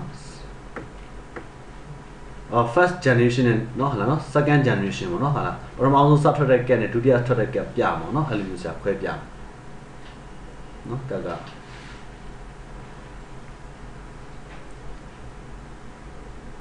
ဒါအိုးရင်နော်ဟာလားအဲ့ဒီ best topology ကိုစလိုက်တဲ့အချိန်တော့ထွက်တဲ့ gap first generation gap နော်ကြည့်ပါအောင် untape နော်လောင်လောင်ကို gap နော်ပုံစံကကြည့်နော်ဟာလားဘာပုံစံမှမနော် gap ပုံစံဟာလား okay နော်ဒါနောက်ပိုင်းထွက်လာတဲ့ gap နော်ကြောင့်ကွန်ပျူတာရဲ့ motherboard ရဲ့ PCI slot ပေါ်မှာတက်တယ်နော်ဟာလား gap အဲ့ gap တွေကိုဆရာတို့က ethernet gap လို့ခေါ်ပါနော်ဘယ်လိုခေါ်လဲ ethernet gap ဘာကြောင့်လဲ ethernet နည်းပညာကိုသုံးပြီးတော့ထုတ်တာနော် ethernet gap ခုခေတ်ထိလည်းသုံးပါသေးတယ်ဒါပေမဲ့ ethernet technology ကိုပြောတာနော်သုံးတာ ethernet နည်းပညာကိုပြောတာဒီ gap တွေသုံးတာကိုပြောတာမဟုတ်တော့နော်ဟာလားဒီရုပ်ထွက်တွေကိုမကြည့်နဲ့နော်ဟုတ်လားဘာကိုကြည့်ကြတာလဲ technology ကသုံးသေးတယ်နော်ဒီနည်းပညာတွေကနော်ဟာလားအခုဒီမှာမြင်နေရဒီ gap လည်း ethernet gap ပဲဒီ gap လည်း ethernet gap ပဲပထမဆုံးစပေါ်တဲ့ gap ဒါနောက်ဒုတိယပေါ်တာဆရာတို့ကွန်ပျူတာရဲ့နော်ဒီမှာဆိုရင်သူကဘာလေးပါထည့်ပေးနေဆို RJ45 လေးထည့်ပေးနေနော်ဒါပြီးမှပြန်လောတဲ့မရှိဘူးလို့ယူဆလိုက်ဟုတ်ပြီနော်ဒါပဲဟုတ်နော်ဒါတော့တော့2 in 1လေးနှစ်မျိုးသုံးရအောင်လုပ်ထားပေးရနော်ဒါ ethernet gap ဟုတ်ပြီအဲ့တော့ဒီမှာပါလဲ BNC တော့ဒါကွန်ပျူတာမှာတက်တယ်ဟောကွန်ပျူတာရဲ့ motherboard နော်ကွန်ပျူတာထဲမှာ motherboard ရှိလားအဲ့ motherboard ရဲ့ဘယ်မှာတက်တာသိလား PCI slot မှာတက်တာနော်ဒါလေးချက်ပြပြီး slot ပါနော်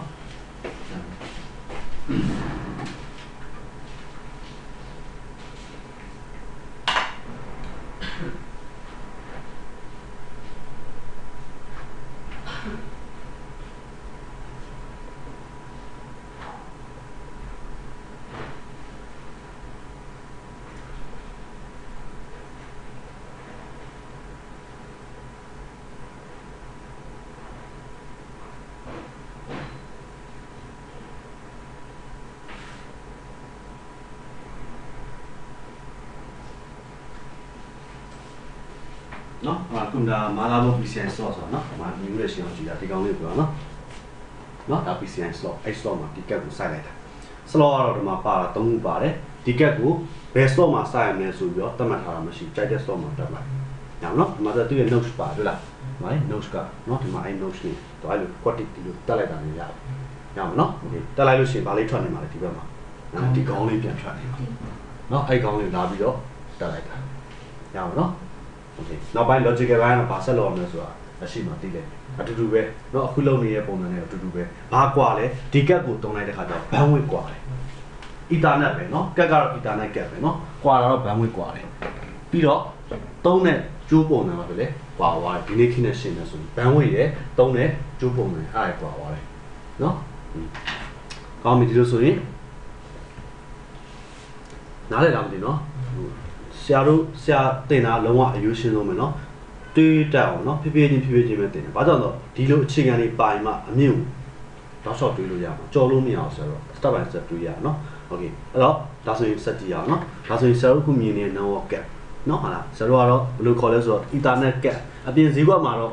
ဘယ်လိုပြောဝယ်ရလဲဆိုတော့ network gap လို့ပြောဝယ်ရတာ ethernet gap လို့ပြောရင်เนาะသူတို့မသိကြဘူးဒါပေမဲ့နားလည်လူလည်းရှိနေတယ်ဒါပေမဲ့ဆရာတို့ကအဲ့ဒီ ethernet gapနော်ဟာလားတခါရေးထားပြီးသားတကယ်တော့ဆရာတို့ကအဲ့ဒီ network gap ကိုနော်ဝယ်လိုက်ပြီဆိုတဲ့ဟိုကတခါလေးဘူးကွန် parking ပေါ်မှာတခါရေးထားပြီးသား IEEE standard နဲ့ထုတ်ထားတယ် ethernet gap ဆိုတော့တခါရေးထားတယ် gap က ethernet ဒါပေမဲ့သူက gap ကတော့ ethernet gap ရှိတယ် first ethernet gigabit ethernet ဆိုပြီးအဲ့လိုမျိုးတော့ကွဲနေလိမ့်မယ်ဒီနေ့ခေတ်မှာတော့ ethernet gap ကတော့မရှိတော့ဘူးအနည်းဆုံးကတော့ဘယ်လိုလာလဲဆိုတော့ ethernet မှာနော်ဆရာ ethernet standard လေးရေးပြအောင်နော် first ethernet ရဲ့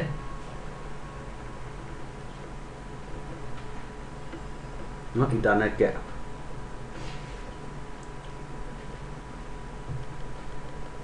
စံကတော့ဒီလိုလာမှာလေ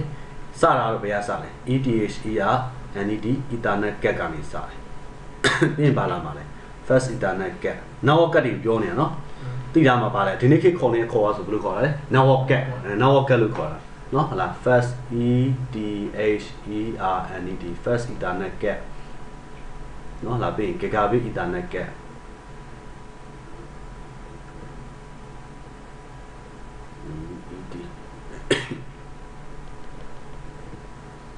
area a decadia, Barigua Wallace or the Gera Bamudigua. I get the Bamugua. Idana Gamma, no, Idana Gamma, don't let Bamuga, then megabit second. First Idanaga, they are megabit second. Gigabi Idanaga, 1000 megabit second, or 1 gigabit per second. This is only the get it, gigabit and get it. No, I will sell some machine now. 400 million. The Makuna that I know, now that she no, I know Puliano, gigabit. I Puliano, my daughter gigabit. No, gigabit no get it. No, meanwhile, but do wrong. No, who you know for Mana, who there's some P9 and Pamukumana, wow. No, Magualo let me out. You can Kundali, no, Tones, or you can operating system is well. Oh, Dinikinity levels, Bama machine, Musimasa, OS lady. A cook Maloma, OS, I assume you know. I mean, now to change determinate OS to get Tapola, a Hadain, OS, operating system in Mianade, operating system designing, Lala, Pongan, Mimu Pialani, and Ya, Bari Downs with Bari Delamadilla, Bamudi Tella. Bamudi or Lila. What on the fine side of Gila? The body of fine side Gila. And you know, fine side of the who finds it Gila. And you know, so double yam, you tell them a you know, camera in it, who keep polar, former camera in Shinjila. No, who knows our Satrahada, digital camera trade. I know Yage, Pongi, Yotran, a cookie matoni, a phone loma. No, some sound about to rock all my visit. I phone long, Yage the camera who can be a so sweaty that, but do up book on the so what I mean. Oh, you know the camera is Ponalia, Castle so he did them. They can't need a tea, Dora. I don't support our hold out, no? They can't need the castle so on the midget. Now you take your way, you know. And you know, phone my power, camera, phone camera. Jai, go your dog, woman, Piavio, then you are but two dogs. I think I buy gone, fine sight. Don't I have a 01 in there, but Manaria, don't say Muria, Nina, and ya. Gone, I mean, X01 in those more popular. Nyala, and fine sight, G, had a data carbui, fine sight, Giwalo, Nilumiaro, Miama, and Yado. You know, so instead of no, nowadays, I'm not alone, data Pulu Donali, data Pulu, Diniki Island, data and motor by Lola, movie legend. Only one movie, halfway double letting light out. Movie legend life no, but it's him, Tigan, Tip-Wine, Majai, but it's him, Alan, about it, family, and Yana. I don't do sing in I didn't check. No, they're Tidama, you cannot know about it. Nó chỉ ra bằng một giờ nó rồi nó là internet kẹt nó là bằng với cả khu nào lại biểu ra nó cứ giờ kia biết đam mê cái sự tu lệ auto bác cái đó đấy đam mê cái bài sát cái nó có bị anh đi mà cho chuyện nào ta khu sau thôi tôi nhớ là nó kẹt bỏ nó là sẽ cũng đại chế để tham gia tao nên nó kẹt anh internet kẹt đi mà gì chỉ là ba này đó rồi tôi mà physical address gì vậy nó ba gì đấy physical address nó gì chỉ nó physical address. That's why they need to tell the Ethernet get that. Now, get I my body, so physical address, Barney or Mali. My balu, Mian Barn, no physical address. I also have blue collars or not blue coin, no MEC address to the cover, no or blue collar MEC address. Now, get I my power. No, Eddie, no, now get I my physical address down with ballet, MEC address, no, I address the power. Pare kama ai no kadai ma pare no hala MEC address physical address no hala MEC address ဆိုပဲခေါ်ခေါ် physical address ဆိုပဲခေါ်ခေါ်တူတူပါပဲเนาะဟလာဘာကြောင့်ဆိုအခေါ်ဝနှစ်ခုဘာဖြစ်လို့ပြောရလဲဆိုအပြင်မှာတချို့က MEC address လို့ခေါ်တယ်တချို့က physical address လို့ခေါ်တယ်အဲ့လိုခေါ်တဲ့ခါကျကိုယ်စိတ်ထဲမှာเนาะဟလာကိုက MEC ပဲတည်တိုင်းကိုက physical address ပြောရင်ရုပ်တရက်ကြောင်အောင်ပါဆိုเนาะတခါလေးပြောပြရတာအဲ့တော့ဒီ address ဒီနောက်ကတ်တိုင်းမှာပါတယ်ဒါပေမဲ့တကယ်နဲ့တကယ်လုံးဝမတူဘူးပါများကအဲ့ address တွေခုမှမတူအတူလို့လည်းမရတူရင်တော့မမီတော့เนาะဒီချက်ရှိတယ်တူရင်တော့မမီတော့เนาะဘာကြောင့်မမီရလဲဆိုတော့အရှင်းမှာဆရာ logical ဘိုင်းရှင်းနေမြင်သွားပါလေဒါဆိုရင်လက်ရှိเนาะဟလာအဲ့နောက်ကတ်ဒီမှာပါတဲ့ MEC address တွေเนาะဟလာအဲ့တော့ဒီ MEC address တွေကိုเนาะဘယ်လိုတိစောက်ထားလဲเนาะဘာเนาะဟာတိစောက်ထားတာเนาะတိစောက်ထားတဲ့ number ကဘယ်လိုတိစောက်ထားလဲဆိုရင်တိစောက်ထားတဲ့ number က hexadecimal number တိစောက်ထားတာเนาะ MEC ရဲ့ရှေ့ကောက်လေးမပြောရသေးเนาะ MEC ရဲ့ရှေ့ကောက်က media access control ဖြစ်တယ်เนาะ MEC က MEDIA media access control เนาะ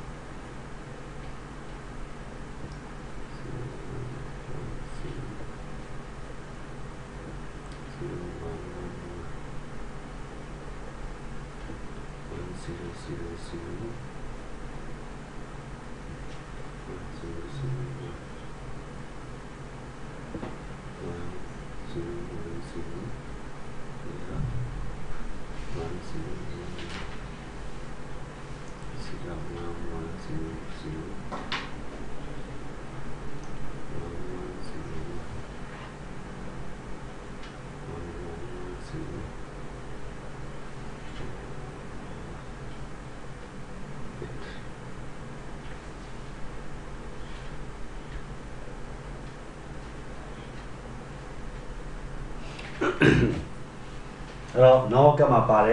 no hala MAC address the hazard decimal number in it to a Tama Vidama, no? Tama Vidama number, hazard decimal number in it, Tama Vidama.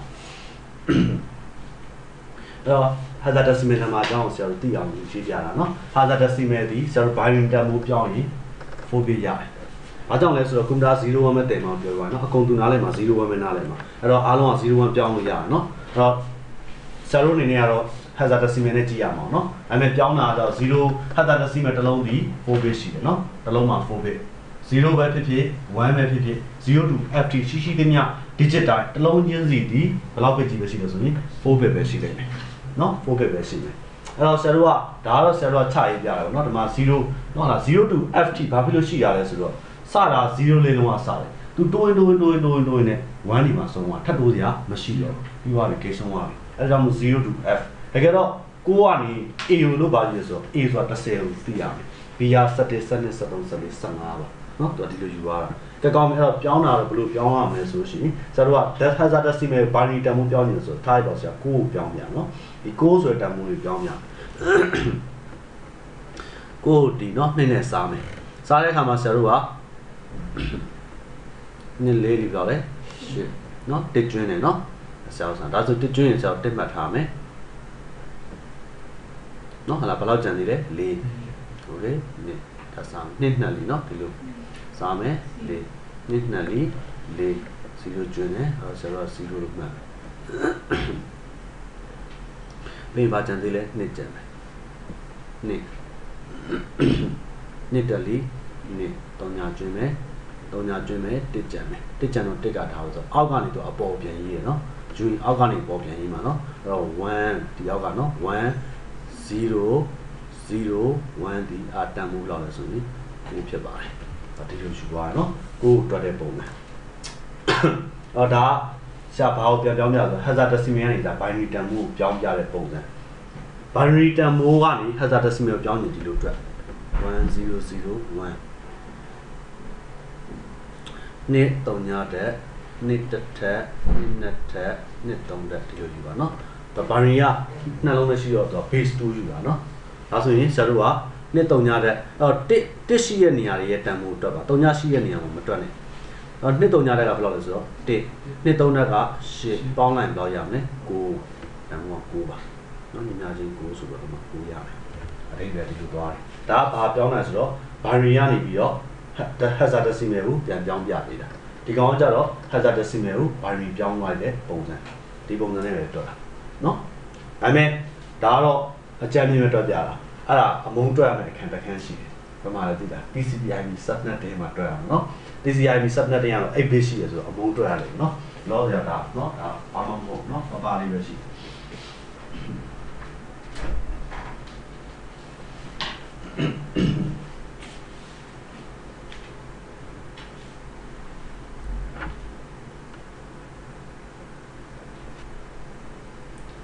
ကဲဒီလိုဆိုရင်နောက်ဝက်ကမှာပါတဲ့ MAC address ရဲ့ပုံစံเนาะဆရာတို့ကြည့်ဆရာတကယ်เนาะခုနနောက်ဝက်ကတကယ်ကိုဆရာကြည့်လိုက်ရเนาะမနောက်ဝက်ကတကယ်ပေါ့เนาะအဲနောက်ဝက်ကတကယ်မှာပါတဲ့ MAC address ကိုပြမယ်ဒီရေးရတဲ့ပုံစံလေးเนาะဒီမှာကြည့်လိုက်မယ်ဟော MAC address ကိုရေးရပါတယ် MAC address 74E6E2283858 เนาะဒီလိုလေးရေးရတယ်ဒါနောက်ဝက်ကမှာပါတဲ့ MAC address သူ့ရဲ့ဒီ software ပုံစံဒါဆိုရင်ဆရာကရေးတော့မနော်ရတယ်ကိုဒီမှာတော့နမူနာเนาะကိုရေးချင်တဲ့ပုံစံမျိုးရေးချလိုက်မယ်ဆရာနောက်ဝက်ကမှာပါတဲ့ MAC address 00-00-00-00-00-08block 6ခုရှိရမယ်เนาะ block က6ခု1 2 3 4 5 6เนาะဟုတ်လားအဲ့တော့တချို့ကတော့ဒီလို dash ခံပြီးတော့ပြရရှိတယ်တချို့ကတော့ဒီလိုပြတယ်เนาะ00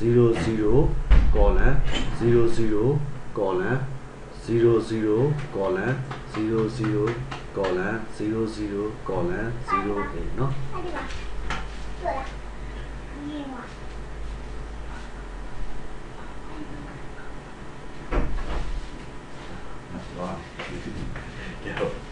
ထပ်ကြည့်အောင်เนาะတချို့ဒါကတော့ဆရာတို့ဒါကကြောက်သိတာဒါ Microsoft ရဲ့ Microsoft ကเนาะဟာ MAC address ကိုပြန်ဒီပုံစံနဲ့ပြတယ်ဒီပုံစံကြောက်ဒါ Linux OS ကပြတယ်ပုံစံဆရာတို့ Cisco ဆိုရင်ဒီလိုပြတယ်เนาะ Cisco ကဒီလိုပြတယ်နောက်ကဟိုမျိုးတစ်ကြည့်ကြောင်အောင်မှာဆိုเนาะပြတာဆရာဒီလိုမျိုးလေးပြเนาะဒီမှာကြည့်ဒီကောင်ကြောက်လေးလုံးတွဲတွဲလေးเนาะဒီလိုတွဲပလိုက် မှာနှလုံးတွဲနော်ဒါဆရာတို့အခု Microsoft OS သုံးမြင်ရတာဒါ Linux တွေပါသုံးမြင်ရနော်ဒါတော့ Cisco နော် platform မတူဘူးနော်အားကြောင့်တချို့က dead ချတချို့က column ချတချို့ကလေးလုံးတွဲနဲ့တော့ခံပြီးပြနော်ဒါနဲ့ဘာလို့နားလဲရမလဲ MVC address နော်ဒီလိုပဲအခါလေးပြီးတော့မြင်အောင်လုပ်ပြတာကဲကောင်းပါပြီဒီလိုဆိုရင်ဆရာတို့ခုမြင်နေရတယ်နော်ဟာလားဒီ MVC address တွေနော်ကတ်တွေနော်ဟာလားတကယ်မတူကြပါဘူးနော်အဲ့လိုမတူဖို့ရန်အတွက်နော်ဟာလားထိန်းထားတဲ့အဖွဲ့အစည်းလည်းရှိပါတယ်နော်ဒီနော်ကတ်တွေနော်ဟာလားဆရာတို့မတူအောင်ထိန်းထားတာနော်ကြည့်ကြည့်အောင်နော်အဲ့ဒါဘယ်ကထိန်းလဲဆိုတော့ IAN ရပဲထိန်းတာနော်ထိန်းတဲ့အဖွဲ့အစည်းရနော် IAN Internet Assigned Number Authority နော် number ရင်းနဲ့ပတ်သက်ဒီဖွဲ့စည်းရလို့နော် IND ရ NED Internet Assigned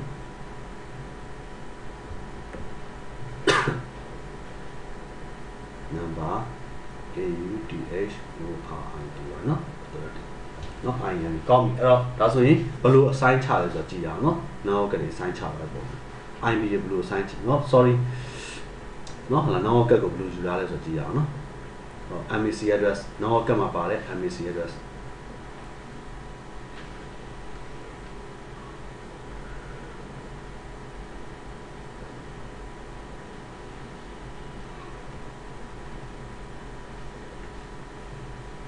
internet assign number တော့ရနော်ကိုယ်နဲ့မှာလည်းဆက်ဖြစ်လိုက်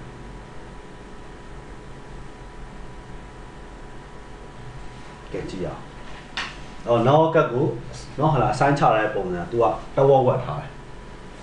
တူးလို့မရဘူးလေနောက်ကတ်တွေကနော်လာပြီးတဲ့ခါကျတကောင်းတိုင်းတိုင်းနဲ့တူးလို့မရခါကျ तू ကဒီလိုမျိုးထားတာလေဝက်ထားတယ်တဝက်ကနော်ဟာလာနော် OUI ဆိုတော့ organizational unit ကိုပြောတာနော် OUI နော် organizational unit I ကတော့ identifier ပေါ့နော် OUI ဆို organization unit identifier နော်ဟာလာဒီ number ကဥပမာနောက်ကတ်ထုတ်တဲ့ကုမ္ပဏီနော်ဟာလာဆိုနောက်ကတ်ထုတ်တဲ့ကုမ္ပဏီက Reactive တို့ Athero တို့နော်ဟာလာ Intel တို့နော်ဟာလာနော်ပြီးတော့ Broadcom တို့ဒါကုမ္ပဏီနာမည်နော်နောက်ကတ်ထုတ်တဲ့ကုမ္ပဏီအများကြီးရှိတယ်နောက်ပိုင်းကျရင်သိတာလည်းဒါဟိုဘာလဲဘေးဘက်ဝင်ခြင်းရဲ့ environment knowledge နော်ဒါတွေကမလို့ကုမ္ပဏီတွေပေါ့နော်ဟာလာ Broadcom တို့နော်ဟာလာ Intel တို့နော်ဟာလာ Athero တို့ Reactive တို့နော်ဟာလာအဲ့လိုနောက်ထုတ်တဲ့ကုမ္ပဏီတွေကနောက်ကထုတ်လိုက်တဲ့အခါမှာအဲ့နောက်ကထုတ်ဖို့ရန်အတွက်သူတို့မှာ MA အဲ့နောက်ကတကက်ကြီးဆို MAC address တွေသူတို့လိုတယ်အဲ့လိုလိုတဲ့ခါကျတော့သူတို့အဲ့ address တွေသူတို့ကနော်ဟာလာဘယ်မှာသွားပြီးတော့ယူရလဲဆို IAN တွေကနေသူယူရအလကားတော့မရဘူးเนาะဟုတ်လား okay အဲ့တော့ IAN တွေက assign ချပြီးတဲ့အခါမှာ vendor အတွက်ဆိုတော့တီးတဲ့ဒီ block 3အတွဲပေါ့เนาะဒီ trail ကိုသူကပေးလိုက်အဲ့ trail ကိုကင်ပြီးတော့သူကမပြောင်းအောင်ဒါယူဒီ3ခုဒီရှေ့က3ခုသူကမပြောင်းအောင်ဘယ်ကချပေးရလဲ IAN တွေကချပေးလိုက်တာဒီ3ခုသူမပြောင်းအောင်သူနောက်ကထုတ်သူနောက်ကဒီ number အားလုံးသူကြိုက်တာပြောင်းသွားလို့ရတယ်ဟောဒါဆိုသူနောက်ကရေးအတွက်သူဘယ်လောက်ထုတ်နိုင်တယ်လဲဆိုတော့เนาะအရေးအတွက်အဖြစ်ကြည့်မယ်ဆိုရင်เนาะထုတ်နိုင်တဲ့ရေးအတွက်ကဒါလုံးဝဘယ်လောက်ပဲ4 bit မှတ်လား4 bit ဆိုနှလုံးပေါင်းเนาะ8 bit ဆို8 3 4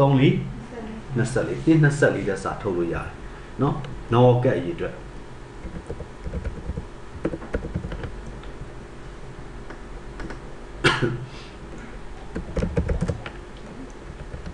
24တဲ့ဆိုတော့ဆရာတို့ဒီလောက်ရတယ်169သိန်း9216ကတ်ထိသူထုတ်လို့ရတယ်သူထုတ်လို့ရနောက်ကရေးအတွက်ပါနားရနော်အများကြီးပဲနော်ဟုတ်လားโอเคပြောပြကုံသွားပြီမှာလားဘာလို့လို့ရလဲထပ်ဝယ်လို့ရတယ်ဒီအရှိရဟာထပ်ပြီးတော့သွားဝယ်ဒီလိုလာတာနားလည်ပြီနော်โอเคအဲ့တော့ဒီလိုခွဲထားတာသူကနှစ်ပိုင်းအဲ့လိုခွဲလိုက်တာโอเคနော်ဟုတ်ပြီအတူစရာအကြောင်းရှိသေးလားမရှိတော့နှစ်ခုဒီလိုခွဲထုတ်လိုက်တယ်နော်ကောင်းပါပြီဒါဆိုရင်အဲ့ဒါကဘာလဲ vendor နော်ဟာဒါကတော့ဆရာတို့ vendor assign လို့ဆရာတို့ခေါ်တယ် vendor ကကြိုက်တာပေးဖို့အတွက်သတ်မှတ်ထားတာနော် vendor ဆိုတော့ကတ်ထုတ်တဲ့ကုမ္ပဏီကိုပြောတာနော်ဟာလားဒီကောင်ကတော့အဲ့ဒီ vendor ကင်နာမယ်ပုံသေးကင်နာမယ်နံပါတ်ပဲနော်ဟာလားโอเคအဲ့နံပါတ်ကတော့ IND ပြီးတဲ့ပေါ်မူတည်ပါတယ်နောက်ကတော့သူကြိုက်တာပြောင်းသွားနော်အဲ့တော့ဒါဒီဆရာတို့ နောက်ကဒီမှာရှိတဲ့ MAC address ရဲ့ပုံစံပဲနော်အဲ့တော့ဒီနေရာမှာဆက်ထပ်ပြီးတော့ပြောစရာရှိတယ်နောက်ကဒီမှာနော်ဟာလားအဲ့ဒီ MAC address မှာနော်ဟာလားနောက်ကဒီမှာမရှိတဲ့ MAC address နော်ဟာလားဘယ်နောက်ကမှာမရှိတဲ့ MAC address တစ်ခုရှိတယ်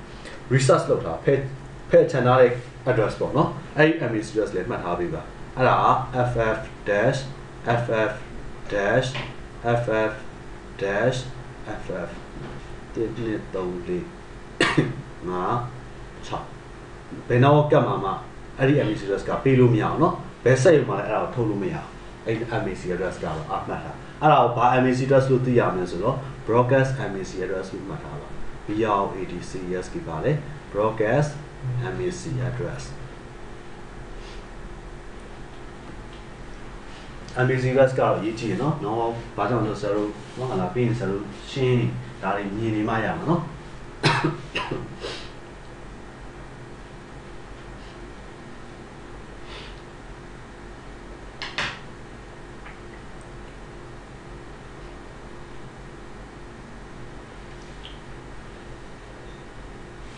ဟုတ်ပြီလားဟုတ်နော်အရှိအောင်ဆရာတို့ software တစ်ခုသုံးရလိမ့်မယ်သိလားနော် virtual box ဆို software လေးဆရာပြရနော် virtual box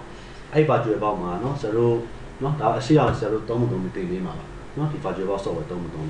အဲ့မှာ now ကတ်တွေပါတယ်ဆရာအဲ့ virtual တော့ပါပါလေ software ကိုတော့ခုလေတော့တင် OS virtual box လား virtual box software ရ software assessment ရှိတယ်ယူပြီးအဲ့လိုယူပြီး internet ပေါ်လည်း download ဆွဲပေးရတယ်မလို့ယူကြည့်ကြိုက်တယ်လည်းယူ string နဲ့ယူတော့နော်ကြိုက်လို့ယူရတယ်ဒါ OS တွေကတော့ကိုယ့်အနေနဲ့တင်ရမှာနော် OS တင်မှုဒီ operation ကကိုယ့်အနေနဲ့ install လုပ်ရတာနော် OS တွေကဒီမှာ Windows HP ကိုဆရာ server function တင်ရတော့ကိုယ့်အနေနဲ့ထပ်တင်ရ OS တွေကvirtual box ဆိုတဲ့ software ရဲ့သဘောတရားလေးဆရာပြောပြမှာဒီလားဒီကောင်က virtual box ပါနာမည်ကပေးရ virtual box ဒါပေမဲ့တကယ်တော့ virtual machine ဆိုပေမဲ့ဒီ software ထဲမှာတော့ဘာပါလဲဆိုတော့ CPU အတုပါမယ်ကွာ RAM အတုပါမယ်မြင်လား hard disk အတုပါမယ်အဲ့ဒီအတုပေါ်မှာတကယ်အစစ် OS ကိုပြန်တင်ရတာအဲ့လိုတင်လိုက်တော့မှအတိအကျတိုင်းပြန်သုံးလို့ရတာအတုပေါ်မှာပြန်တင်လိုက်တာသိလားအားကြောင့်တော့ဘယ်လိုသုံးလဲ virtual machine ဆိုပြီးတော့သုံးတာသူအတုတွေထည့်ပြီး hardware အတုတွေဒီလို stock ကတ်တွေ size ဆရာမလို့တော့အဲ့အတွက်သုံးတာလေအားကြောင့်အဲ့တော့ OS ကတော့တင်ရမှာပဲ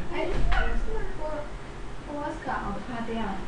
OS ကတော့အစုံပေါ့ကိုသုံးမဲ့ဆော့ပေါ့အခုဒီမှာဆိုရင်ကိုကဆရာတို့ဒီမှာ နောက် engineer ဆိုတော့ server 2008တွေ OS တွေသုံးရမယ်ပြီး Windows HP OS တွေသုံးရမှာပေါ့နောက်ပိုင်းသိလာပါလိမ့်မယ်နော်မနှောနဲ့ AC ပဲနော်ဖြည်းဖြည်းတော့နောက်ပိုင်းသိလာပါနော်သိလားလောဆယ်ကတော့ဘာကြောင့်တော့မရှိအောင်နော်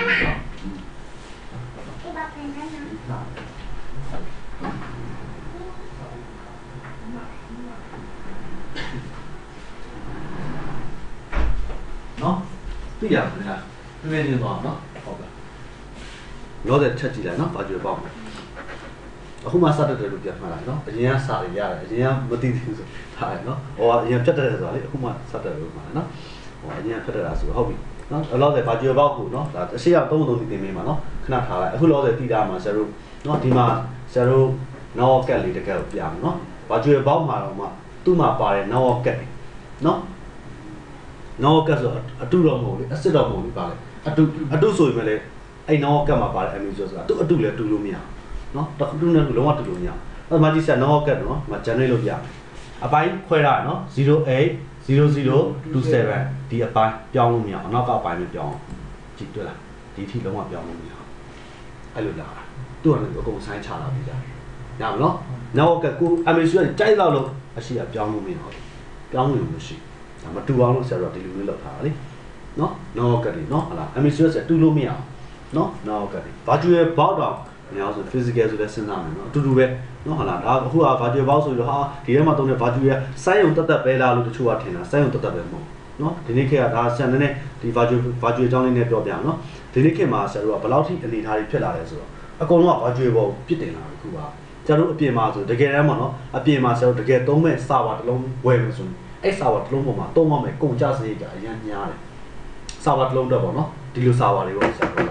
နော်ဟုတ်လားဒီလိုကွန်ပျူတာတော့မပြောဘူးအဲ့တော့ဘယ်လောက်ထိဖြစ်လာဆိုဒါကတော့ခုဟာတော့ဒါစိုင်းရုံတက်ပေါ့နော်ဒီခုသုံးတဲ့ virtual ဆိုတာစိုင်းရုံ testing ပေါ့ဒါပေမဲ့အပြင်မှာဆရာတို့ကဘယ်လောက်တိုင်းနိုင်ဖြစ်လို့ virtualization server တွေပါထပ်ထုတ်လာတာ virtualization server ဆိုတော့သူ့စီမှာတကယ်ကို performance မြင့်တယ် hardware အတုတွေသူကဘာလို့လာလဲအဲ့ server တွေမှာရှိနေတာအဲ့ဒီပုံမှာတကယ်ဆရာတို့ကတကယ်တမ်းအပြင်မှာ user accept လုပ်မယ်နော်ဟာ software တွေပေါ့ service တွေပေါ့အဲ့ပုံမှာဆရာထပ်ပြီးတော့တင်လိုက်တာ over server မှာ server OS တင်လိုက်တယ်ပြီးအဲ့ပုံမှာဆရာတို့ web server တွေ chat server တွေ VoIP server ထပ်ထိုင်လိုက်တာထိုင်ပြီး user accept လုပ်တာတကယ်တမ်းပြန်ကြည့်တဲ့ခါကျတော့ဆရာတို့ဒီ server ကတော့ဝယ်လိုက်တာတော့သူကတစ်လုံးနဲ့ပဲအဲ့ပုံမှာ virtual server တင်သွားတာအများကြီးပဲအပြင်မှာဆိုရင်တကယ်တမ်းအဲ့ virtual အဲ့စနစ်တာမတုံးဘူးဆိုရင်တော့ဆရာပြောပြမယ်အားရလာမယ်အကျိုးကျေးဇူးပြောပြမယ်နော် စာပါတွေဥမာစာပါ9လုံးเนาะဟာလားထိုင်ရမယ်ဆိုကျွန်တော်ထားပါချက်စာပါရယ်မေးစာပါရယ်ဆိုတော့ file စာပါရယ်เนาะဟာလား VYM စာပါရယ်စာပါ၄လုံးပေါ့အဲ့စာပါ၄လုံးထိုင်မယ်ဆိုရင် physical hardware ဘယ်နှလုံးဝယ်ရမှာလဲ၄လုံးတစ်လုံးချင်းစီမှာเนาะ hard disk တွေ CPU တွေ RAM တွေအကုန်ပါမှာတစ်လုံးချင်းစီเนาะအဲ့ကိစ္စပြီးပြီလားဆိုမပြီးသေးဘူး power ပိုင်းလာတယ် power ပေးရအောင်ယူတဲ့ watt နည်းနည်းလေးထင်တာအများကြီးယူတာเนาะဟာလား watt ကိုမှ watt 800လောက်ယူတယ် watt 800လောက်ဆွဲရဆိုတော့အဲ့ကုတစ်လုံးတော့ watt 1000ရှိတယ်ဆွဲရပါဝါကိုကြည့်လေနည်းနည်းအများကြီးလားပါဝါအများကြီးပဲမီးလည်းပြတ်သွားရင် UPS ကမဝယ်ရဘူးလားဝယ်ရပြီဆို UPS ဝယ်ဆိုတော့ဒီပါဝါကိုထောက်ပံ့နိုင်တဲ့ဒီဆက်လေးလုံးတော့ထောက်ပံ့နိုင်တဲ့ UPS ပမာဏကိုဆွဲပြီးတော့ဝယ်ရတယ်။မှ power consumption တွေပါလာပြီ။နောက်ဆက်တွဲအများကြီးပဲဆရာပြောတာ။အဲ့တော့အဲ့ဒီလိုမျိုးမဖြစ်ချင်ဘူးဘယ်စနစ်ကိုပါထပ်ထုတ်လိုက်တာတိကအဲ့ virtualization နည်းပညာကိုထပ်ပြီးတော့ထုတ်လိုက်တာ။အဲ့ virtual အခုချိန်မှာအခုနောက်ပိုင်းနေမှာဆိုတော့တော်တော်များဒီ virtual ပေါ်တက်နေပြီ။နော် virtual ဖြစ်တာအပြင်မှာဆို cloud လို့နာမည်ပေးထားတယ် cloud ပဲတခြားမဟုတ်ဘူးအပြင်မှာဟိုကဘယ်လောက်ရှိဆို company တွေရှိတယ် server hosting လုပ်တဲ့ company တွေပေါ့သူတို့ကဘယ်လိုမျိုးလုပ်လဲဆိုတော့အဲ့ company ရဲ့ business ကဘယ်လိုလုပ်လဲဆိုတော့သူတို့စီမှာ performance မြင့်တဲ့ server တွေဝယ်ထားလိုက်တယ်တချို့တွေက server မဝယ်ဘူးလေတချို့ company တွေက server မဝယ်ဘူးဒါပေမဲ့သူက server ရောထိုင်နေတယ်အဲ့အတွက်လာတာသူတို့စီမှာနေရာတနေရာပေးမယ်နေရာပေးရဆိုဘာမှပေးလိုက်တာလဲ virtual ထဲမှာနေရာတနေရာပေးလိုက်တာအဲ့ server ကိုသူတို့ virtual မှာတကယ် one ကြိုက်တဲ့နေရာနဲ့ set လုပ်လို့ရအောင်လုပ်ပေးရတယ်အဲ့တော့အဲ့ company ကတော့ဘာလုပ်ရလဲတကယ် performance ကောင်းတဲ့ server တွေဝယ်ပြီးတော့ရင်းလာတာသူအဲ့ဒါတော့သူရင်းလိုက်ရတယ်ပြီးသူဘာလုပ်ရုံပဲလဲဒါလား server တစ်လုံးလုံးသူနေရာပေးရုံပဲအဲ့ server ပေးနေမှာမလုံးဒီရဲ့သူဝယ်ထားတဲ့ performance မလောက်တော့ဆိုနောက်ထပ်သူထပ်ဝယ်မယ်ထပ်ထိုင်မယ်ဒါပေမဲ့ဘာရှိနေလဲအဲ့ company ကနှစ်စင်ဒီလာနေသူယူနေမှာလေဒီလိုပုံစံမျိုးသွားနေတာနားရလားအဲ့လိုပုံစံမျိုးနေအခုကဘာယူရအဲ့လိုစီသွားအဲ့ဒါကိုအပြင်မှာဘယ်လိုတင်လဲ clock ဆိုပြင်လာတာ clock နော်ဟုတ်လားဟုတ်ကဲ့ဒီလိုပုံစံမျိုးတနေရာထဲမှာစုသွားတယ်ပုံစံမျိုးနားလည်နော် virtual အဲ့လောက်တိုင်းတိုင်းသွားတာအဲ့ဒါကြောင့်မို့ဆို virtual ကနောက်ပိုင်းမှာ virtual စနစ်ကလုံးဝအောင်နော်ဒီလိုအခုချိန်မှာတော့ဆရာတို့က physical နဲ့ပဲအခုချိန်ကစနေတာဆိုတော့ virtual တော့ virtual ဘိုင်းကိုတိတ်ပြီးမသိသေးတာတကယ်တော့ virtual ကအရန်ကိုသွားနေအခုချိန်မှာနောက်ပိုင်းက virtualization တက်သွားစက်မှာတင်နှဖွင့်တာရှိတယ်လေဒီမှာ virtualization နဲ့ပတ်သက်ပြီးတော့ VM1 ESH ဒီတော့ဒါ virtualization စပါလေ VM1 ESH အဲ့ဒါဆရာတို့နော်ဟာဟိုလုံးဝ exam နဲ့ဖြစ်ပြ international ဒါစပါဟိုလုံးဝဒီကောင်မြင့်တယ်အခု virtual box တွေပေါ့သုံးတယ်ဆိုတာဒါကိုကစာစမ်းခြင်းလို့သုံးလိုက်တာစာစမ်းကိုတက်သုံးတာဘာကြောင့်လဲဆိုတော့ဘာကြောင့်ဒီစနစ်ကိုဆရာတို့မသုံးလို့မရလဲဆိုတော့စဉ်းစားကြည့်လေဆရာတို့စမ်းမယ်ဥစ္စာနောက်ချက်တကယ်လည်းအပြင်မှာ physical ချိန်မယ်ဆို physical ချက်ရမယ်တစ်လုံးချင်းစီနေလိုက်ချိန်မယ်ဆိုကွန်ပျူတာအများကြီးမကုန်ဘူးကုန်မယ်နော်ဟာပါဝါလေးပါပဲလေယူမယ်ဒါပရိုက်တက်ရမယ်မိဖို့ခုံထဲမှာထိုးရတော့မယ်လေနဲတာမို့ကွန်ပျူတာအများကြီးချိန်မယ်ဒီမှာစာသင်မှာကွန်ပျူတာထားရပါ9လုံး6လုံးအဲ့လိုတွေပါလာပြီဆိုလို့ရှိရင်စဉ်းစားကြည့်လေဘလို့မှမဖြစ်တာစာသင်မှုအတွက်နော်ဟာလားအဲ့လိုပုံစံမျိုးကြီးကြတော့သူက wall station ဆိုတဲ့ version တွေတက်ထုတ်ပေးထားတာဒါခုသုံးနေရ wall station လို့ခေါ် wall station ဆိုတော့ဘယ်လိုသုံးတာလဲuser တွေနော်ဟာလားဟို user set တွေမှာတင်ပြီးတော့ testing လုပ်ဖို့ရတဲ့စမ်းသပ်ဖို့ရတဲ့ထုတ်လိုက်တဲ့ software တစ်ခုကျွန်တော်အဲ့ဒါတွေ emulation software လို့ခေါ်တယ်မှတ်ထားအောင်နော်ဗာလဲ emulation ဆိုတော့ simulation နဲ့ emulation နဲ့ရှိတယ်ကြားဘူးတယ်မှာအဲ့ခေါ်တယ် simulation နဲ့ emulation ကြားဘူးလား emulation ဆိုတာကကြတော့သူကစမ်းလို့လည်းရတယ်တကယ်အပြင်အကောင်တွေလည်းချိတ်တိုက်လို့ရတယ်ဒါ emulation ရဲ့အဓိပ္ပာယ် simulation ကကြတော့စက်ရုံတက်တက်ပဲအပြင်အကောင်တွေဘာမှမချိတ်လို့မရဘူးဒါစမ်းရုံတက်တက်ပဲ simulation ကဥပမာဆရာတို့အပြင်မှာလေမောင်းနဲ့တင်တန်းနေမှာလေသူက simulation တွေသူစောင့်တာ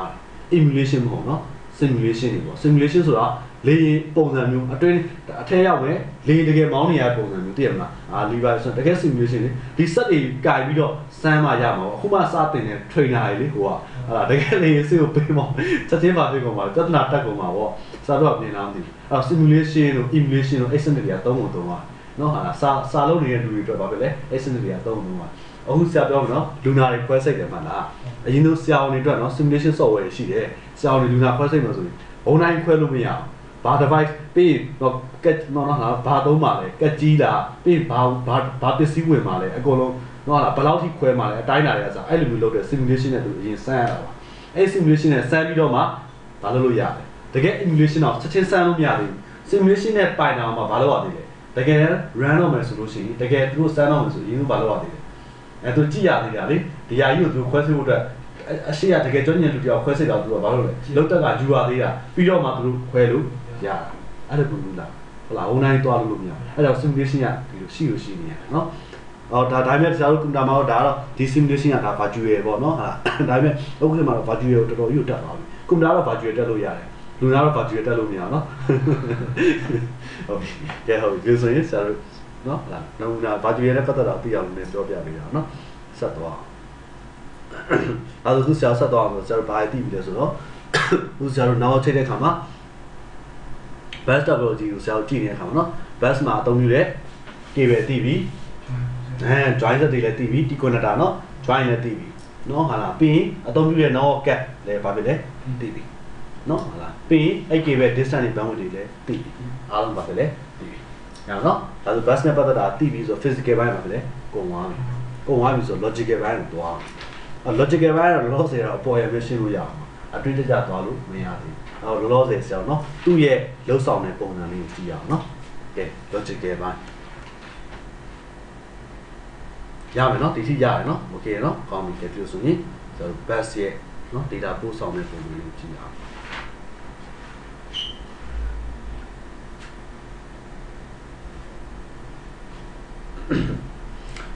best topology မှာ computer လုံးလို့နော် data ပို့ပြီးဆိုလို့ရှိရင်နော်သူတို့သုံးတဲ့ method ကနော် best မှာသုံးတဲ့ method duplex method တစ်ချက်မှနော် computer တစ်လုံးလုံး data ပို့တဲ့အခါမှာသုံးတဲ့ method က duplex ဆိုတာရှိတယ်နော် DUPLEX duplex method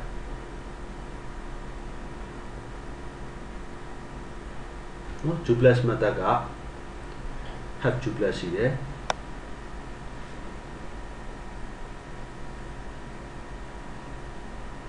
နောက်တစ်ခုက full duplex ရှိတယ်အားလည်းပြန်နော်ဒါကိုပြောမှရှင်းလို့ရတယ်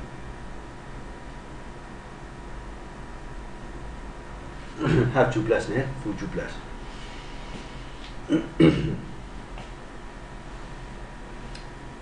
ကောင်းပြီhalf duplex နဲ့ full duplex ကဘာကွာတာလဲဆိုတော့နော် half duplex ဆိုတာကနော်ဟာလားဇရိုအခုတောင်းတဲ့လူတောင်းတဲ့စကားပြောတာ half duplex နဲ့ပဲပြောတာနော်ဆရာပြောပြမယ်half duplex ဆိုတာကတစ်ဖက်က transmit လုပ်တဲ့ချိန်မှာဆိုရင်တစ်ဖက်က receive ပဲရမယ် transmit လုပ်တဲ့လူက transmit only ပဲလုပ်လို့ရမယ် receive လုပ်တဲ့လူကလည်း receive only ပဲရမယ် transmit ကို receive ကိုတပြိုင်တည်းလုပ်လို့မရအောင်နော် okay အကယ်၍နော်ဟာလားအကယ်၍ဆရာတို့ကနော်ဟာလားtransmit ကို receive ကိုတပြိုင်တည်းလုပ်ချင်တပြိုင်တည်းလုပ်လို့ရတာဒီနော်ဟာလား full duplex ဖြစ်ပါတယ်နော် channel နှစ်ခုပေါ့သုံးတာနော်ဟာ transmit receive လုပ်တယ်ဒီဘက်က transmit ဆိုဒီဘက်က receive တပြိုင်တည်းလုပ်လို့ရနော်half duplex ဒီ transmit လုပ်တဲ့အချိန်မှာဆိုရင်ဘာပဲရလဲ transmit ပဲရမယ် receive လုပ်လို့မရအောင်နော်ဟာလားအဲ့လိုပဲ receive လုပ်တဲ့အချိန်မှာဆိုရင်နော်ဟာလား receive ဘက်က receive ပဲလုပ်လို့ရမယ် transmit ပြန်လုပ်လို့မရအောင်အဲ့အမျိုးဘာလို့ခေါ်လဲ half duplex full duplex ဆိုတာကကြတော့ transmit ကို receive ကိုတစ်ချိန်နဲ့တစ်ပြိုင်နဲ့လှုပ်ဆောင်နေတာဘာလို့ခေါ်လဲ full duplex နော်ဟုတ်နော် data ပို့တဲ့အခါမှာပို့တဲ့သူရောနော်လားပို့တဲ့သူရောလက်ခံတဲ့သူဘက်ကလည်းဘာဖြစ်လဲပြန်ပို့လို့ရအဲ့လိုတစ်ချိန်နဲ့တစ်ပြိုင်နဲ့ simultaneously လို့ခေါ်တယ်ဆရာတော်အင်္ဂလိပ်လိုနော် simultaneously နော်တစ်ချိန်နဲ့တစ်ပြိုင်နဲ့ဘာလို့နိုင်တာလဲပို့နိုင်တာ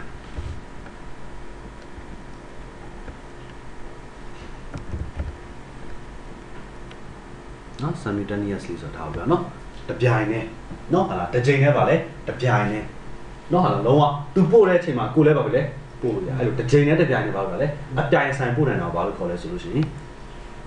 okay ဘယ်လိုခေါ်လဲ full duplex နားလည်လား duplex method နော်နှစ်မျိုး okay အဲ့တော့ bus တုံးကအခုခေတ်မှာတော့ဆရာတို့သုံးနေတဲ့ဥစ္စာတွေအဲ့ full duplex ဖြစ်သွားတယ်နော်အရင်တော့ bus တုံးက half duplex ethernet ဆိုတာလည်း half duplex ပဲရှိသေးတယ် first ethernet ရောက်တော့မှ full duplex ဆိုတာစား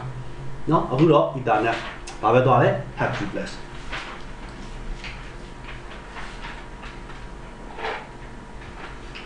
နောက်ပိုင်းကျရင်နော်ရှေ့မှာ star နဲ့အောင်မြင်ရတယ်ဒီမှာရေးရတယ်လားဘာလို့ရေးရလဲ first star နဲ့ switch ဒီလိုရေးရတာနော် switch တောင်မှအဲ့လိုရေးတာဘာကြောင့်ဒီလိုမျိုးရေးရလဲဆိုတော့ဒါ ethernet technology ကိုသုံးလို့လေသုံးတာတော့ ethernet နည်းပညာကိုသုံးတာဟုတ် ethernet နည်းပညာကိုသုံးတဲ့အခါကျတော့အဲ့ဒီနော် ethernet တော့ ethernet ဆိုတဲ့သုံးလုံးလိုက်ထည့်ထားတာနော်ဟာလားဒါဆိုရင် bus မှာ computer တုံးလုံး data ပို့တဲ့ပုံစံဘာဘယ် technology သုံးပြီးပို့လဲဆိုတော့စိုက်ထားတဲ့ gate တွေကဘာ gate တွေပဲ ethernet gate ethernet gate ဟာနော်ဘာ gate တွေလဲ ethernet gate တွေနဲ့ချိန်ထားဆိုတော့သုံးတဲ့ technology ethernet technology ကိုသုံးတာနော်ဘာ technology လဲ ethernet technology ethernet ဒီပညာကိုသုံးပြီးတော့ပို့တယ်သုံးတာသွားတဲ့ method ကဘာ method လဲ half duplex နော်သုံးတာတော့ဘာလဲ half duplex နဲ့ data ပို့တဲ့အခါမှာဘယ်ကောင်ကိုသုံးပြီးပို့တာလဲ half duplex နဲ့ တချိန်နဲ့တပြိုင်နဲ့ပို့လို့မရအောင်အားလုံးကဘာလုပ်တာလဲမျှဝေပြီးတော့တယောက်တစ်လက်စီပို့ရမှာတယောက်တစ်လက်စီပဲပို့လို့ရမယ်ကွန်တာအားလုံးမှာကွန်တာနော်ဟာဒီမှာကွန်တာတွေရှိတယ်ပေါ့ဆရာစုစုပေါင်းကွန်တာဘယ်လုံးရှိလဲဆိုတော့အခုရှိတာနော်ဟာဆရာတို့ဒါ1 2 3 4 5 6 7 8 9ကွန်တာ6လုံးရှိတယ်အဲ့ကွန်တာ6လုံးရှိတယ်ပို့မယ်ဆိုရင်ကွန်တာ6လုံးတပြိုင်နဲ့ပို့လို့မရဘူးပို့တဲ့သူက1ယောက်လက်ခံတဲ့သူ1ယောက်ပဲရှိရမယ်နားရလားပို့တဲ့သူကဘယ်နှစ်ယောက်ပဲလဲ1ယောက်ပဲလက်ခံတဲ့သူကလည်း1ယောက်ပဲအဲ့လိုမျိုးပဲလားအကုန်သွားလို့မရဘူးနော်တော့ဒီလိုစနစ်ကြီးဖြစ်နေပြောပြပါလေအန်တိတ်ခေတ်လေနော်တော့ကအန်တိတ်နော်โอเคဒီနေ့ခေတ်တော့မဟုတ်နော်ဟာလားအဲ့ဒါကြောင့်လို့ဆရာတို့ကနော်ဒါပေမဲ့မသိလို့ကလည်းမရအောင်နော်ဒါသိမှရဒါဆိုရင် duplex method သိပြီနော်သုံးတာပါလေ have duplex နော်ဒီထဲမှာသုံးနေရဘာ duplex method သုံးပါလဲ have duplex ကဲဟုတ်ပြီစရှင်းတော့မယ်အဲ့ဒီလိုနော်သုံးတဲ့ technology ကဘာ technology သုံးတာလဲ Ethernet technology ကောင်းပြီဒီလိုဆိုရင်သုံးတာက Ethernet technology ကိုသုံးတယ်လို့ပြောလိုက်တာ ਨੇ ဘာကိုမြင်ရအောင်လဲဆိုရင် Ethernet technology သုံးတယ်ဆိုတာ ਨੇ ပို့တဲ့ method က TECHNOLOGY နော် technology Ethernet technology ပြောတယ်ပို့တဲ့ method ကဘာကိုသုံးပြီးပို့တာဆိုရင် CSMA/CD ဒီ method ကိုသုံးပြီးပို့တယ်နော်CSMA/CD ကိုသုံးပြီးတော့ပို့ပါတယ် CSMA/CD ဆိုတာက carrier sense multiple access collision detection เนาะ CARRIER carrier SENSE sense multiple access COLLISION collision detection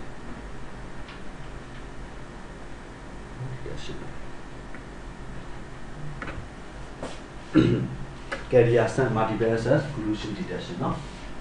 ခုန duplex method နဲ့ကိုရှင်းမယ်เนาะ have duplex full duplex เนาะဒီမှာသုံးတာ have duplex เนาะ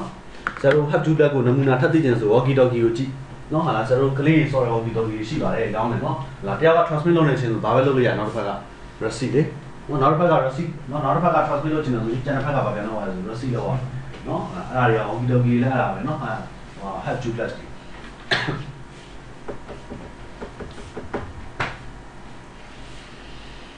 ကဲဆရာတို့ကအခုသုံးနေတဲ့အခုခေတ်ထိလဲဘာပဲလဲ Ethernet ပဲเนาะ Ethernet bus Ethernet ဒီ have duplex လို့ပြောတာမဟုတ်ဘူးเนาะသုံးတာက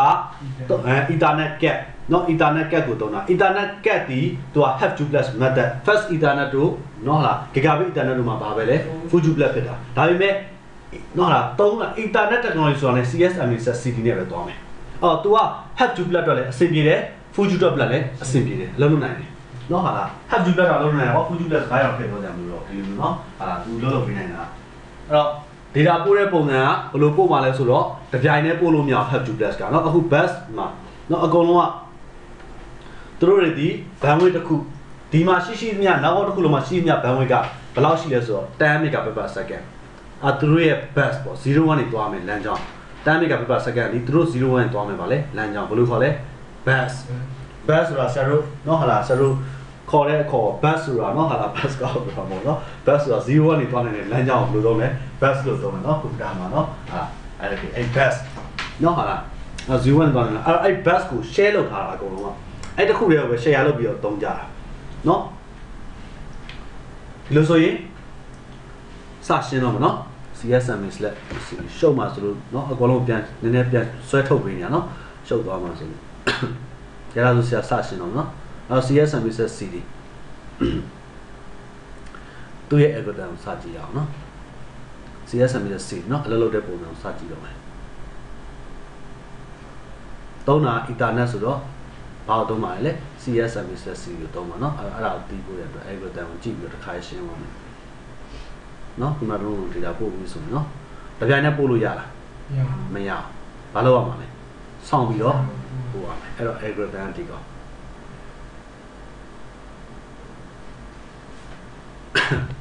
ကဲဒီလိုဆိုရင်ဒီမှာ A ဆိုတာလေးကပို့တဲ့ကွန်ပျူတာလို့မှတ်ပို့မဲ့ကွန်ပျူတာเนาะတင်ငေတာဘာလို့ပြောဆို A ဒီပို့တဲ့သူကိုစပြောတာ A ကပို့တဲ့เนาะ have duplex ဆိုတော့တရားတလဲပို့ရတာเนาะအကုန်လုံးတကယ်နဲ့ပို့လို့မရဘူးเนาะ A ဆိုတာကဗာလေပို့တဲ့သူအဲ့ဒီမှာအဓိကနော်ဟာဒီ have to plus မှာအဓိကနော် sorry ဆရာတို့အခု bus မှာတော့ကနော်ဟာ bus မှာသုံးတဲ့နော်ဟာ bus မှာသုံးတဲ့ နော် get ethernet get အဲ့ဒီ ethernet ဒီသုံးတဲ့ technology က CSMA/CD အဲ့ CSMA/CD မှာအဓိကထိန်းသွားတဲ့ algorithm ကတော့ back off နော်ဟာ back off algorithm သူက time ပေါ့နော် time ကိုကြည့်ပြီးတော့ပြန်ထိန်းတာနော်ဒီ back off algorithm လေးနော်ဒီကောင်လေးနဲ့ထိန်းတာ okay အဲ့တော့စပြီးတော့ကြည့်အောင်နော်စပို့တဲ့သူဘာလို့မှတ်မှာလဲ A လို့မှတ်မယ်ဒါဆို bus မှာကွန်ပျူတာတစ်လုံး data ပို့မဲ့ကွန်ပျူတာတစ်လုံးနော်ဟာလား1 over ဆရာဘာလို့မှတ်လိုက်လဲ A လို့မှတ်လိုက်သူကပို့မဲ့သူလို့မှတ်လိုက်နော်သူပို့မယ်ဆိုတော့ဒါသူဒီပို့မဲ့သူဆိုတော့သူ့ရဲ့စမှတ်နော်ဟာလားအဲ့တော့အဲ့စမှတ်တွေပို့မယ်ပြီးလက်ခံမယ်စမှတ်ဆုံးမှတ်တွေခွဲခြားဖို့မလိုလားလိုတယ်နော်ဘယ်သူစီပို့မှာလဲအဲ့ဒါတွေကဘာနဲ့ခွဲဆိုတော့ MAC နဲ့ခွဲမှာ so MAC destination MAC နဲ့ခွဲတယ်ဘယ်လိုခွဲလဲ so MAC address so ဆိုတာပို့ဆောင်တဲ့သူတွေပါလဲ MAC address လက်ခံမဲ့သူတွေပါလဲ destination MAC address အဲ့ဒါနဲ့ခွဲတာနော်အဲ့ဒါကြောင့်မို့ so MAC address destination MAC address တွေဒါမျိုးရှိနေတာနော်အဲ့ဒါ MAC address တူလို့မှမရတာပြဿနာရှိတယ်တူပြီးဘယ်လိုပို့လို့ရမှာနော်အဲ့တော့ so MAC address destination MAC address ကဲဟုတ်ပြီအဲ့တော့ခဏချက်ကြည့်မယ်ပြီးရင်ပြောမယ်နော်အဲ့ so MAC address ခဏဒီမှာစကြည့်စပို့တဲ့သူက A ဒါဆိုရင်အဲ့ဒီပို့တဲ့သူနံပါတ်1သူဘာစလောက်လဲဆိုရင်စ send channel တဲ့နော် channel ကို send လုပ်ပါတယ်ကွန်ပျူတာ A ပဲဖြစ်ဖြစ်နော်ဟာကွန်ပျူတာ1 2 3ကြိုက်တဲ့ကွန်ပျူတာဘယ်ကွန်ပျူတာပို့ဖို့ data ပို့မယ်ဆိုတော့အရင်ဆုံး channel ကို send လုပ်တယ်ဒါဆိုအဲ့ channel ကို send ဆို channel ဆိုဘာကိုပြောလဲဆိုတော့သူတို့ပို့မယ်ဘဘိုးဒီလမ်းကြောင်းကြီးရှင်းလားဘယ်သူ data ပို့နေလဲဆိုတော့အရင် send လုပ်ရပို့ချင်တိုင်း direct တန်ပို့လိုက်လို့မရအောင် CSMA/CD လေသူရေးထားတဲ့ method လေသူဒီပုံစံနဲ့သွားနေအောင်အဲ့တော့ကွန်ပျူတာ A နော်လားကွန်ပျူတာ1ပေါ့ဒါစာပို့ဆောင်တဲ့သူပေါ့သူဒီစာပို့တော့မယ်ဆိုတာ ਨੇ သူပို့မဲ့သူစီနော်လားပို့မဲ့ဒီ land တစ်လျှောက်နော်ဟာသူပို့မှာလမ်းလည်းဒါပဲရှိတာတလမ်းပဲရှိတာသွားကြနော်ဟာအဲ့တော့အဲ့တစ်လျှောက်မှာတခြားသူများရဲ့ data ပို့နေလားမပို့နေဘူးလားတော့အရင်ကပါပဲ sense လုပ် okay sense လုပ်တဲ့အခါမှာလာပြီနော် algorithm ရေးထားတဲ့ပုံစံလေးထပ်ကြည့်အောင် sense channel ဟုတ်ပြီ channel ကို sense လုပ်လိုက်တယ် channel ကို sense လုပ်တဲ့အခါမှာအဲ့ channel ဒီနော်သူပို့မဲ့ data ပို့မဲ့လမ်းကြောင်းဒီအားနေတာလည်းဖြစ်နိုင်တယ်မအားတာလည်းဖြစ်နိုင်တယ်မအားဘူးဆိုတာတစ်စုံတစ်ယောက်ကိုလည်း data ပို့နေလို့ဟုတ်တယ်နော် okay အဲ့လိုဆိုရင် तू အားတယ်ဆိုရင်တော့ data ပို့လို့ရမှာမအားဘူးဆိုရင်ကြည့်နော် send channel if idea if ဆိုတာအကယ်၍အားတယ်ဆိုရင်အကယ်၍အားတယ်ဆိုရင်ရှိသလိုမအားဘူးဆိုရင်လည်းရှိတယ် at least နော်ဟာလားဒါဆိုလို့ရှိရင်ဒါသူ့ရဲ့ algorithm နော်ဒါဆို programming ရေးတဲ့ခါကျ programming မှာဒါတွေပါပါတယ်နော် if at least ဒါ condition နဲ့ရေးတာနော်ဟာလားကောင်းပြီဒါဆိုရင် send channel အားခဲ့ရင်ဒါဆိုမအားဘူးဆိုလို့ရှိရင် at least နဲ့ပြန်ထွက်သွားတယ်ဘာပြန်လုပ်ခိုင်းလဲwait until ongoing transmission over go to A နဲ့ A ကနေပြန်စတစုံဟိုဘက်ကတစုံတယောက်ပို့တာမပြီးမချင်းသူဘာလို့လဲစောင့်ပြီးတော့လဲ A ကနေပြန်စဒီလိုလာတာပြန်စတော့ပြန်ဆန့်တာဗောဆန့်လို့မအားသေးဘူးဆိုရင်ပြန်ပတ်နေမှာအဲ့တော့ဒီလိုပတ်နေမှာသူသွားတဲ့ပုံစံမအားသမျှကာလပတ်လို့ဒီလိုပဲပြန်ပတ်နေမှာဟုတ်ပြီပို့သူပို့တော့မယ် channel ဆန့်တဲ့ခါမှာ if idea ဆိုတော့လေအားနေပြီဆိုရင်အားရင်ဘာလို့တော့မှာပို့ရမှာဟုတ်ပြီကဲဒီလိုဆိုရင်အဲ့လိုတည်းကရိုးရှင်းရှင်းလေးပဲเนาะမိုက်တယ်ရေးထားလေးอ่ะเนาะဟာလားဒါဆိုရင်ဒါဆို तू ပို့ပြီဆိုတော့ဒါဆို A က sense လုပ်တယ်အားတယ်အားပြီဆို तू ဘာလုပ်လဲပို့ဒါဆိုပို့တာဘာကိုပို့တာလဲဆိုတော့ဆရာဦးအနေနဲ့ပြောရင်တော့ wire ကျိုးပေါ်မှာတော့01ပေါ့เนาะ wire cable မှာပါလေ01ဒါပေမဲ့ဆရာတို့ရဲ့အခေါ်က protocol data unit မှာ frame လို့ခေါ်အောင်ဘယ်လိုခေါ်မှာလဲ frame ဒါဆိုရင်ဆရာတို့ကအဲ့ဒါလေးကိုဆရာတို့ကြည့်ဖို့တော့เนาะဆရာတို့က frame ဆိုတာလေးကိုမြင်ဖို့လိုတယ်အဲ့ဒါလေးထပ်ကြည့်အောင်เนาะဘာဖြစ်လို့ဆရာ frame လို့ခေါ်တာလဲဆိုတာเนาะလောလောဆယ်တော့အဲ့ဒါဆရာ detail တင်လို့မရသေးဘူးเนาะအရှိရောက်မှဆရာတင်လို့ရမှာเนาะဘာကြောင့်ဆိုတော့ဒီကောင်ဆရာတော့ OSI 7 layer နဲ့ဆက်ဆက်နေလို့ဟိုးရှိရောက်မှဆရာတင်လို့ရမှာเนาะလောလောဆယ် frame လို့ဘာလို့လဲနားလည်ဖို့အတွက်ဆိုရပါပြီ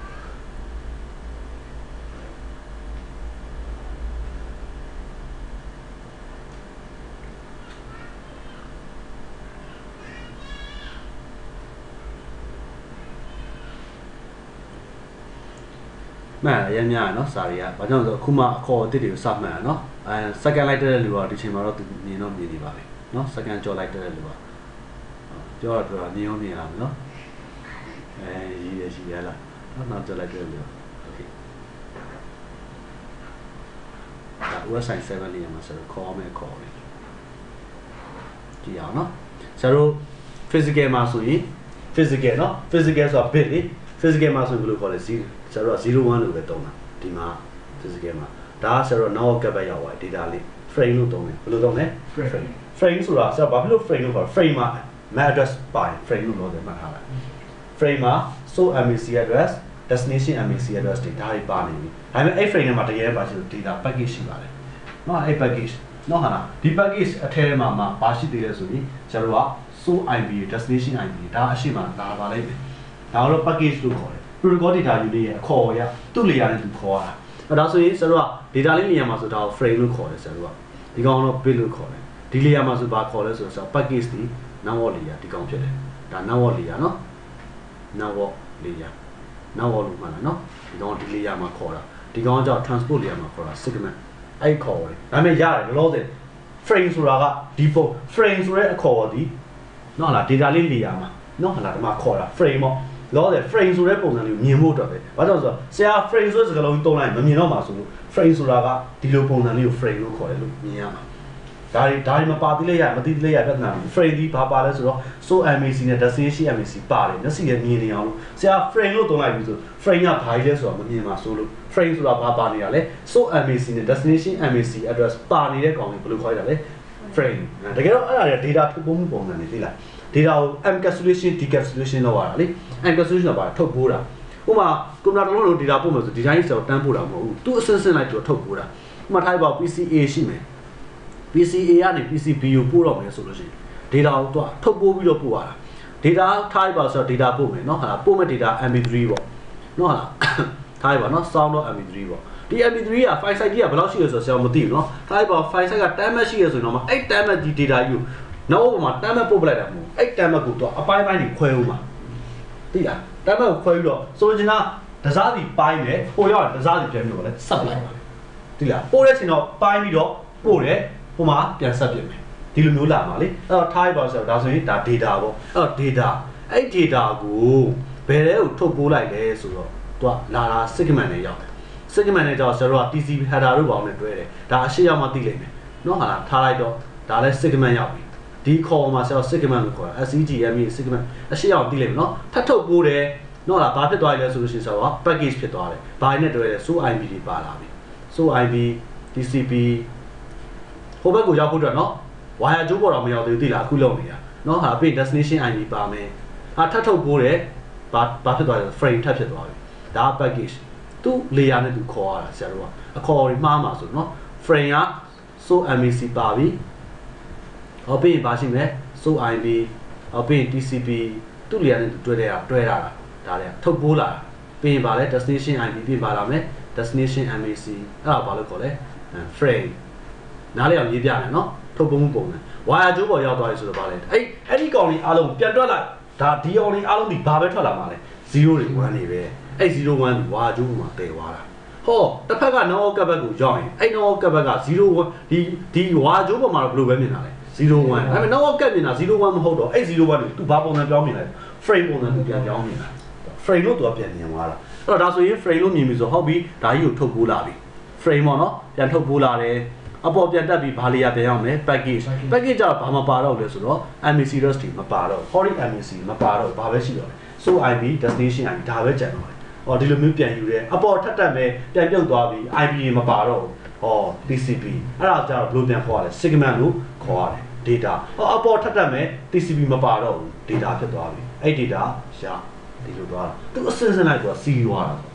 ဟောထုတ်ပိုးလာတယ်အစင်းစင်းပြန်ပြီးတော့ဖြီထုတ်သွားတယ်အဲ့လိုပုံစံနဲ့ data ကိုသွားအဲ့ဒါမှသူ့ဟာနဲ့သူအခေါ်လေးရှိလို့ဆရာ frame ဆိုတဲ့ခေါ်လေးမမြင်ပါဆိုလို့ဆရာ frame လို့သုံးလိုက်ပြီစကားလုံးအဲ့ frame လို့သုံးလိုက်တာ ਨੇ မျက်စိထဲမှာဘယ်လိုမြင်ရမှာလဲ so MAC address destination MAC ပါတယ်ထုတ်ပိုးမှုပုံစံလေးလို့မြင်နိုင်ရပြီ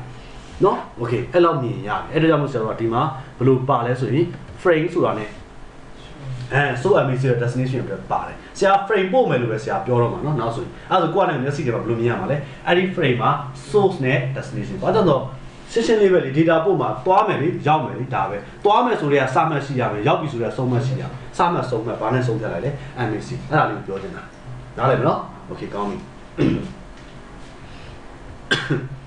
နော် okay သူအလွှာလိုက်သူခေါ်အောင်မှာဖြစ်တယ်နော်ဒါဆရာတို့က TCP/IP model နဲ့ဖြတ်တာဒါအရှိရောက် OSI model 9ခုရှိတယ် TCI model နဲ့ဖြတ်ရင်9ခုပဲရှိတယ် ရှေ့ရောက်မှနော်တင်ရပါလိမ့်မယ်ဒါလေးနော်ဒါဘယ်ခန်းရောက်မှတယ်ဆို routing PV ဆိုတဲ့ခါကျရင် firewall စတဲ့ခါကျရင်ဆရာဒါကိုရှင်းပြီးတော့ဘာကြောင့်တလက်စာလေးရှင်းတော့မှာအဲ့မှာ firewall လည်းတင် firewall တင်တဲ့ခါကျရင်ဒီအောင်လည်းရှင်း routing လည်းတင်ထားပြီးဆိုတော့ဒါရှင်းလိုက်တာမျက်စိတွေမှာမြင်နေမှာ upper တွေ lower တွေဆရာပြောမယ်ဒီ layer ပြောတယ်ကိုမျက်စိတွေရှင်း clear ဖြစ်သွားပြီဘာကြောင့်ဆိုတော့ဒီအခြေခံတွေအကုန်လုံးဆွဲတင်ထားတဲ့ခါကျဒီဟာကိုလာပြီးတော့ချပြတဲ့ခါမှာမျက်စိတွေမြင်သွားတာမဟုတ်ဘူးမကြည့်ဘူးရှုပ်ဒီကောင်နော်အရန်အောင်နော်ဟာလားအားကြောင့်ဆရာလောတယ်မတင်သေးတာ frame နော်ထပ်ပြအောင်မယ် frame ကတကယ်ဘယ်လောက်တော့အဲ့ frame ထဲမှာပါတဲ့ဟာနော်ဘယ်လောက်ထိတော့များဒါအခုသူကအနှစ်ချုပ်ပြတာလားနော်ဟာလား package ကြီးကိုသူက package ကိုမပြတာဘူးနော်ဟာလားအဲ့ဒီမှာခုနဆရာမြင်တာနော် so MAC destination MAC FCS အဲ့ FCS frame chat sequence တကယ်တော့ဆရာတို့ frame ဒီ frame တစ်ခုလုံးကောင်းစစ်တဲ့ algorithm လားဘယ်လိုခေါ်လို့ရလဲဆို CRC လို့လည်းပြောလို့ရတယ်နော်ဟာလား FCS လို့ခေါ် CR ချက်ဆန်လို့လည်းခေါ်ကြိုက်လို့ခေါ်လို့ရဒီ frame တစ်ခုလုံးကောင်းစစ်တာအဲ့အကုန်ပါသေးတယ်အရှိမှဆရာပြောမှာနော်ဟာလားလောတယ်အဲ့ရတော့ပြောလိုက်ရင်အခုမှစနေလေအကုန်လိုက်ပြောပဲရအောင်နော်ဟာလားဘယ်မြင်မအောင်နော်ဟာလားစာရီပို့ရှုပ်အောင်မယ်ဒါကြောင့်လဲဆရာလိုအပ်တဲ့ဟာပဲဆရာပြောပြီးတော့မလိုအပ်တဲ့ဟာတွေမှတ်ခိုင်းနေတာနောက်မှညအကုန်လုံးနော်ဟာလားဆရာတို့အကုန်ရှင်းထုတ်ပြမှာနော်ကဲကောင်းပြီဒီလိုဆိုရင် frame ရဲ့ပုံစံလေးတော့မြင်ပြီလို့ထင်တယ်နော် frame ဆရာတို့ frame ကိုဆရာနော်ထပ်ပြီးအကျယ်ချဲ့ဒီလိုတော့ဖြစ်သွားမှာ frame နော်ဒီလောက်ထိဒါ frame ရဲ့တကယ်တိတိကျဆိုရင်တော့ဒါ frame တစ်ခုရဲ့ပုံစံဒီလိုထွက်လာတော့ပို့ရှုပ်ပါတယ်နော်ဒီပုံစံပြဒါရှုပ်တော့မရှုပ်တော့ဘူးနည်းတော့နော်ရေးလေးမြင်လိုက်ရဒီချိန်မှာအကုန်သိဖို့မလိုသေးဘူး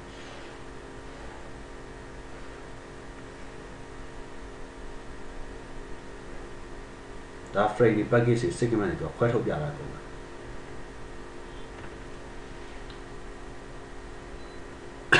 ဒီမှာကြည့်လိုက်နော်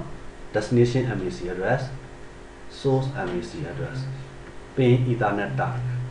ပင် data ပင် CRC chassis FCS နဲ့တူတူပဲအဲ့ဒါ package အဲ့ package ကိုထပ်ပြီးထုတ်ပြဒီကနေဒီ package တဲ့ဒါကြီးက package အဲ့ package ထဲမှာ data ပါတယ် source IP address ပါတယ် destination IP address ပါတယ်ပင် data အဲ့ data ကိုထပ်ခွဲပြရတယ်သူ data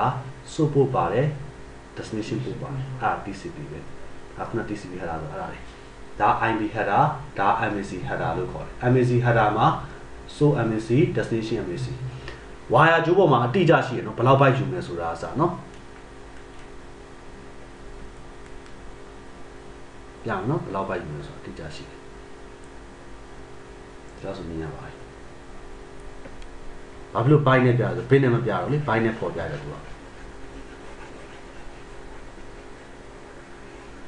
တော့ပဲကွက်ကြည့်နော်ဟိုဟာဒီအောက်ကအပိုင်းကြီးမကြည့်နေနော်ဒီအပိုင်းကိုကွက်ကြည့်လိုက်တစ်လုံးမှာဘယ်လောက်ပဲလဲအဲ့ဖြစ်ပါလား1 byte ပေါ့1 byte နဲ့နော်1 1 2 3 4 5 6 9 10 11 12နော်12ပြီးတော့ဒီမှာနှစ်ခုရှိတယ်လေ ethernet တိုက်သုံးတာနော်သူကတစ်လုံးမှာ4 bit 4 bit နော်ဟာလားဘယ်လောက် bit သုံးတာလဲနှလုံးပေါ့နော်8 bit ဟုတ်နော်ဒီဘယ်လောက်လဲပေါင်းလိုက်ရင်16 bit ပေါ့16 bit ဆိုတော့ဘယ်လောက် byteလဲ2 byte ပေါ့နော်2 byte ဒါ2 byte သုံးတာလားနော်အဲ့တော့ဒါပါမယ်ပမာဏပြီးပိုးဘက်က CRC ပါထပ်ပေါင်းဘယ်လောက် byteလဲ1 2 3 4 byte 14 byte နော်ဟာလားသူယူမဲ့ပမာဏလေအဲ့ဒါရဲ့ပြီးရင် data ဘယ်လောက် byte ရှိလဲဆိုတော့ data 1500 byte ရှိနေတယ်အပိုင်းပိုင်းပဲအဲ့ဒါတော့မူတည်တယ်ဘယ်လောက်ကနေဘယ်လောက်ရှိလဲဆိုတော့ तू က46ကနေ1500 byte ရှိနေတယ်ပမာဏအကုန်လုံးတိုတယ်တွက်ချလိုက်ရင် wire ပေါ်မှာသွားမယ်0ပမာဏတိကျမရှိဘူးလားရှိပြီလားတွေ့လားအကုန်လုံးကနော်ဒါကြောင့်မို့ဒါကြီးက frame နော်ဟာအဲ့ frame တော့ထုတ်ပိုးတာသူ့စင်းစင်းထုတ်ပိုးတာနော်ကဲကောင်းပါပြီကဲဒီလိုဆိုပြန်ကြည့်ကြမယ်ခုန CSMC ပြန်သွားတော့မယ်ဒါဆိုရင်ဆရာတို့က frame ပို့တယ်လို့ပဲပြောမှာနော် frame ဒီဘာအနေနဲ့ပြောနောက်ကတ်အနေနဲ့ရှုထောင့်ကနေကြည့်ပြီးတော့ပြောတာ wire ကျိုးပေါ်မှာတော့ကိုယ်ကလည်းမြင်လိုက်တော့01ဖြစ်သွားတယ်ဟုတ်နော် frame က01ပုံစံပြောင်းပြီးထွက်သွားမှာလေဒါပေမဲ့တစ်ဖက်ကနောက်ကတ်ပဲရအောင်ဘာလို့ပဲပြန်နေမှာလဲ frame လို့ပဲပြန်နေမှာ01လို့မြင်တယ်နောက်ကတ်ဒီ frame ဟိုဘက်ကနောက်ကတ်လည်း frame လို့ပဲမြင်မှာသူတို့မျက်စိထဲမှာ01လို့မမြင်ဘူးเนาะโอเค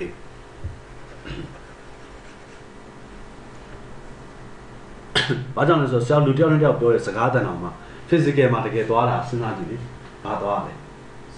signal ထွက်သွားမှာလားဆရာတို့အခုဆရာပြောတဲ့စကားတန် wave ပဲလေ line နဲ့ထွက်သွားဒါပေမဲ့ဆရာတို့နားထဲမှာဘယ်လိုပြန်နားလဲနေလဲ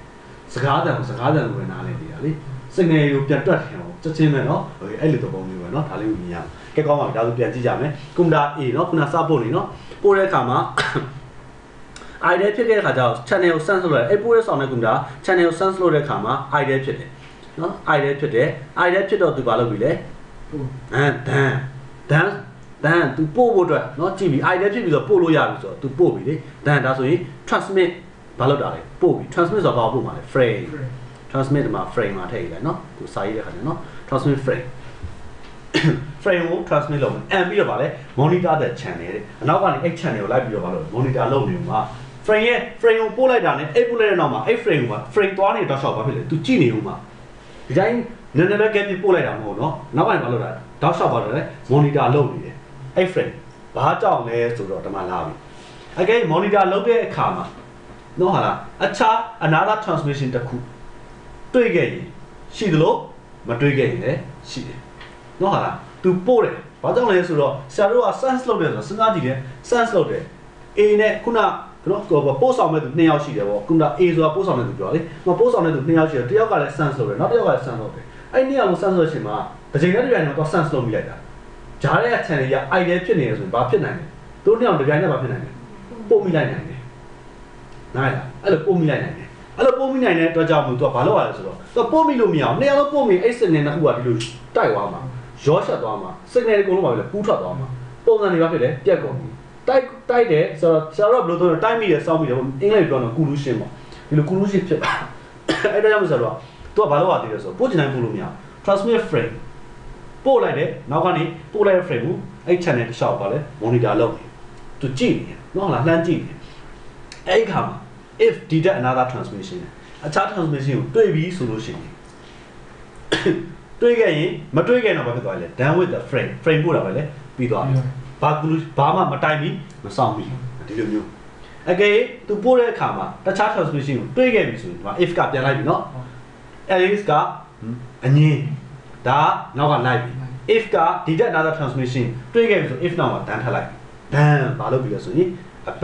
abort ဆိုတော့ဘာလုပ်လိုက်တာလဲဖြတ်လိုက်တာ cancel လုပ်လိုက်တဲ့သဘောပဲเนาะဟာလားဘာကြောင့်ဒီ signal ကိုဖြတ်ပစ်တာ abort ကဘာလို့လုပ်လဲဆိုရင်တကယ်တော့ဆရာတို့ကကွန်ပျူတာတွေကတော့နားလိုက်တယ်ဘယ်သူတွေကလုပ်လဲဆိုတော့ဂျားထဲမှာဝါကျုံးမှာဟိုဘက်ဒီဘက်မှာဆက်တာမီတာတွေပိတ်ထားအဲ့တာမီတာတစ်ခါဖြတ်လိုက်တာစင်တယ်နားလည်ပြီလားအဲကြောင့်ဒီဘက်မှာလည်းတာမီတာပိတ်ရတယ်ဟိုဘက်မှာလည်းတာမီတာပိတ်ရတယ်အဲ့တာမီတာတစ်ခါလည်းဒါဆိုလမ်းကြောင်းမှာပြော clear ပြန်ပြီးတော့ရှင်းထွက်တယ်ဒါပေမဲ့ဆရာပြောမှာနော်အဲ့တော့ဒါဆိုရင်ဆရာတို့ပြန်ကြည့်ကြမယ်ခုန bus မှာနော် bus မှာကွန်ပျူတာ A ကစပို့ပြီပို့တဲ့အခါမှာ sense လုပ်တော့ channel က idea ဖြစ်တယ်အဲ့အချိန်မှာကွန်ပျူတာ B ကလည်းထပ်ပို့မယ်ကွန်ပျူတာ B ကလည်းပို့မယ်ပို့တော့သူတို့နှစ်ယောက်တစ်ပြိုင်နက်ပို့မိပြီဆိုရင်တေချာပေါ့အဲ့ frame နှစ်ခုဘာဖြစ်မှာလဲတိုက်ပြီးစောင်းပြီးမှာဒီလမ်းကြောင်းပေါ်မှာတွားပြီးတော့တိုက်မှာဟုတ်ပြီနော်အဲ့ဒါဘာဖြစ်လဲဆို collusion ဖြစ်တာလေဟိုဆရာတို့ဟိုစာရဲ့တင်ကြီးတာပုံစံဒီလိုပုံစံမျိုးပြတော့ collusion ဖြစ်တယ်ဆိုတဲ့ပုံစံဒါပေါ့ဘာဖြစ်သွားလဲ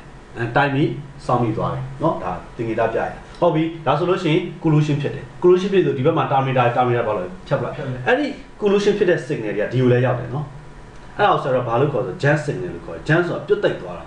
JAM jam ဆိုတာဗာလဲပြုတ်တိတ်နေတဲ့ signal jam ဆိုတာဆိုတော့အင်္ဂလိပ်ပြောလို့ yo ပေါ့နော် yo ပေါ့မြန်မာလိုပြောရင်တော့ yo နော်ဒါပေမဲ့ဒီမှာဘယ်လိုသိရမှာလဲပြုတ်တိတ်သွားတာနော်ဟာပြုတ်တိတ်သွားတာအဲ့ပြုတ်တိတ်တဲ့ jam signal ကိုရလိုက်ကြတာကွန်ပျူတာအားလုံးအားကြောင့်ဒီမှာပြောရလေအဘတ်အန်ဆန့်ပါတယ်လေ jam signal ဟုတ်ကဲ့ပြုတ်တိတ်နေတဲ့ signal နော်ဟာလား jam signal ဖြစ်သွားတယ်ကွန်ပျူတာတိုင်းရောက်သွားတယ်ဟုတ်ပြီအဲ့လိုဆိုရင်အဲ့ကွန်ပျူတာတိုင်းကဘာကိုပြန်သိတယ်လဲဆိုတော့ဒီကွန်ပျူတာတိုင်းဒီအဲ့နောက်ဟော်ကြီးပေါ်မှာ collusion ဖြစ်မှန်းသိသွားတယ်အဓိကပြဿနာပဲအဲ့ဒါလူရဲ့အဓိကပြဿနာအဲ့ collusion ပဲနော်ဟာလား bus မှာကွန်ပျူတာလုံးရတော့ဒီများလာလေ collusion ဖြစ်နိုင်တဲ့အခြေအနေကဘာဖြစ်လဲများလာတယ်ပဲတော့ဘာလို့ဆက်တော့ကွန်ပျူတာလုံးတော့များလာ collusion နိုင်ချင်ပုံများလာတယ် collusion ဖြစ်ပြီဆိုတဲ့ကသူတို့ပြန်စောင့်အောင်လေ data ပို့ဖို့အတွက်စောင့်ရတော့မှာအဲ့စောင့်ရပြီဆိုတဲ့ဟိုကဘာထပ်ဖြစ်ပြီလဲ delay time ထပ်ဖြစ်သွားပြီကြံ့ကြာတော့ data ပို့အဲ့ကြောင့်နှီးတယ်ဒီတော့ half duplex တွေကနှီးကိုနေတာ full duplex တွေနဲ့မတူဘူးเนาะ okay ကောင်းပြီဒါဆိုဆက်ကြည့်မယ်เนาะဒါဆိုရင် timing စောင့်ပြီးသွားပြီဟုတ်ပြီ signal နှစ်ခု timing ဆိုတော့ collusion ဖြစ်သွားပြီဆိုတော့ collusion ဖြစ်တာနဲ့တပြိုင်နက်เนาะဟာလားသူတို့တွေစီမှာသူတို့သုံးနေတဲ့ algorithm ရှိတယ် back off algorithm ကွန်ပျူတာထဲမှာရှိတယ်အဲ့ algorithm အဲ့ဒီထဲကနေဘာလို့လဲဆိုလို့ရှိရင်အဲ့ထဲကနေတိုင်းပေါ့နော်ဟုတ်လားမီလီစက္ကန့်လေးပါပဲလေတယောက်နဲ့တယောက်ခွဲပြီးတော့ယူလိုက်ကြမတူကြအောင်တယောက်နဲ့တယောက်ယူလိုက်တဲ့မီလီစက္ကန့်လေးနားရလားဘက်ကောအတန်နော်ဘာယူလိုက်တာလဲအချိန်လေးတယောက်နဲ့တယောက်မတူဘူးနော်အဲ့ရတန်တော့တွက်ပြီးသားယူလိုက်တာနဲ့မတူတော့နားရလားဟုတ်နော်โอเคအဲ့တော့အဲ့ထဲကအချိန်လေးကိုယူပြီးတော့ဘယ်ကနေပြန်စားကြလဲအေးကနေပြန်စားဒါဆိုတယောက်နဲ့မတူဘူးဆိုထားရပါတော့တယောက်က1 millisecond ပိုင်မယ်တယောက်က2 millisecond ပိုင်မယ်3 millisecond ပိုင်မယ်ဒါဆိုရင်1 millisecond ပိုင်တဲ့ကောင်ကအဲ့အချိန်ပြီးအောင်စောင့်ပြီးရတယ်ဘယ်ပြန်စားလဲ channel စားဒါဆိုရင် channel ကောင်တွေက sense လုပ်ပြီးရတယ်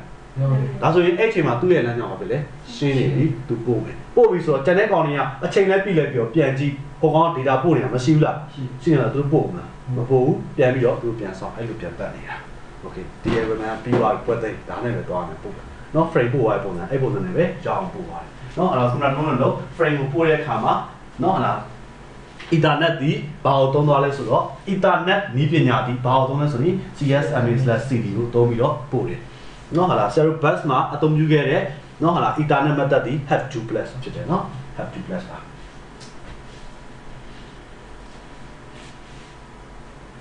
အားလေးကူတာနော်ဒါဆိုဒီ algorithm လေးကူတာအဲ့ zero DCSMA/CD ရဲ့ algorithm ကူပြီးသွားပြီဆိုရင်နော်ဒီကောင်လေးလည်းမှတ်ထားပြီပါနော်ဒီကောင်လေးချက်မှတ်ပြီနော်ဒါလေးလည်းကူတာပြီနော်ဟုတ်လားလောတယ်နော်မှတ်ဖို့တယ်နော်ကူတာပြီနောက်မှရှင်းမယ်နော်ဒါရှင်းလို့မရဘူးလို့သွားမလဲဆိုလို့ရှိရင်ဘယ်နော်ဟာလားဒီတိုင်းပဲရေးနော်ရေးပြရမှာအဲ့ဒါကိုရေးပြီးလို့မှာဘယ်လိုမှတ်ပြရမလဲ bit ဒီ physical လို့မှတ်နော် physical layer pH1 ရ science ရနော် physical layer နော် layer ဖြစ်ခြင်းအလွှာဖြစ်ခြင်း physical layer ဆရာ layer မဆန့်လို့မရေးတော့နော်ဒါကကြောင့်ဆရာတို့က data link layer DATA data link layer ဖြစ်တယ်နော်ဟုတ်လားဒါကကြတော့ network layer ဖြစ်တယ်နော်ဒီတိုင်းလေးပဲမှတ်ပြီးတော့ပူတာပေးပါနော်ဒီကောင်ကြောင့် transport layer ဖြစ်တယ်နော် DRAN SPORT transport layer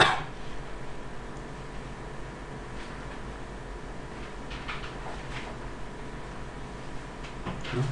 ဟုတ်ပြီ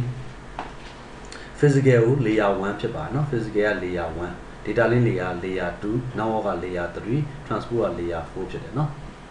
layer တွေဆရာမရေးတော့နော်မဆန်ဘူးတော့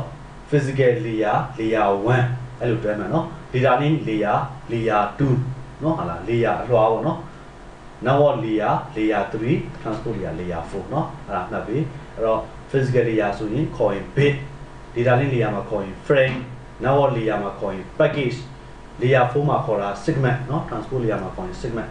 အဲ့ဒါဆိုရင် layer 1က bit layer 2က frame layer 3က package layer 4က segment เนาะဒီလိုမျိုးဟာလေးပါဆွဲရဟုတ်ဒီပုံလေးပါဆွဲရအောင်เนาะဒီပုံလေးပါဆွဲတော့ခါရတယ်ဒီကောင်နဲ့တွဲမှန်နဲ့မှတ်ထားအောင်เนาะတော့ဒီမှာဒီ network ဆက်ကြီးမကူးနဲ့เนาะဒါမကူးနဲ့မရเนาะဒီဟာပဲဆွဲလိုက်เนาะဒါပဲဆွဲပြီးတော့အဲ့ဒါလေးနဲ့ဟိုဘက်လေးမှာပုံလေးနဲ့ဒီလိုတွဲမှတ်ပြီးဒါဆိုရင်ဒီကောင်ကဒီလို transport ဒီကောင်ကnetwork เนาะဒီကောင်ကဒီလိုလာเนาะ data လေးဒီကောင် physical เนาะ network access ဆိုတာဒီမှာမနိုင်ရ network access ပါမယ်เนาะဒါကြီးမှာ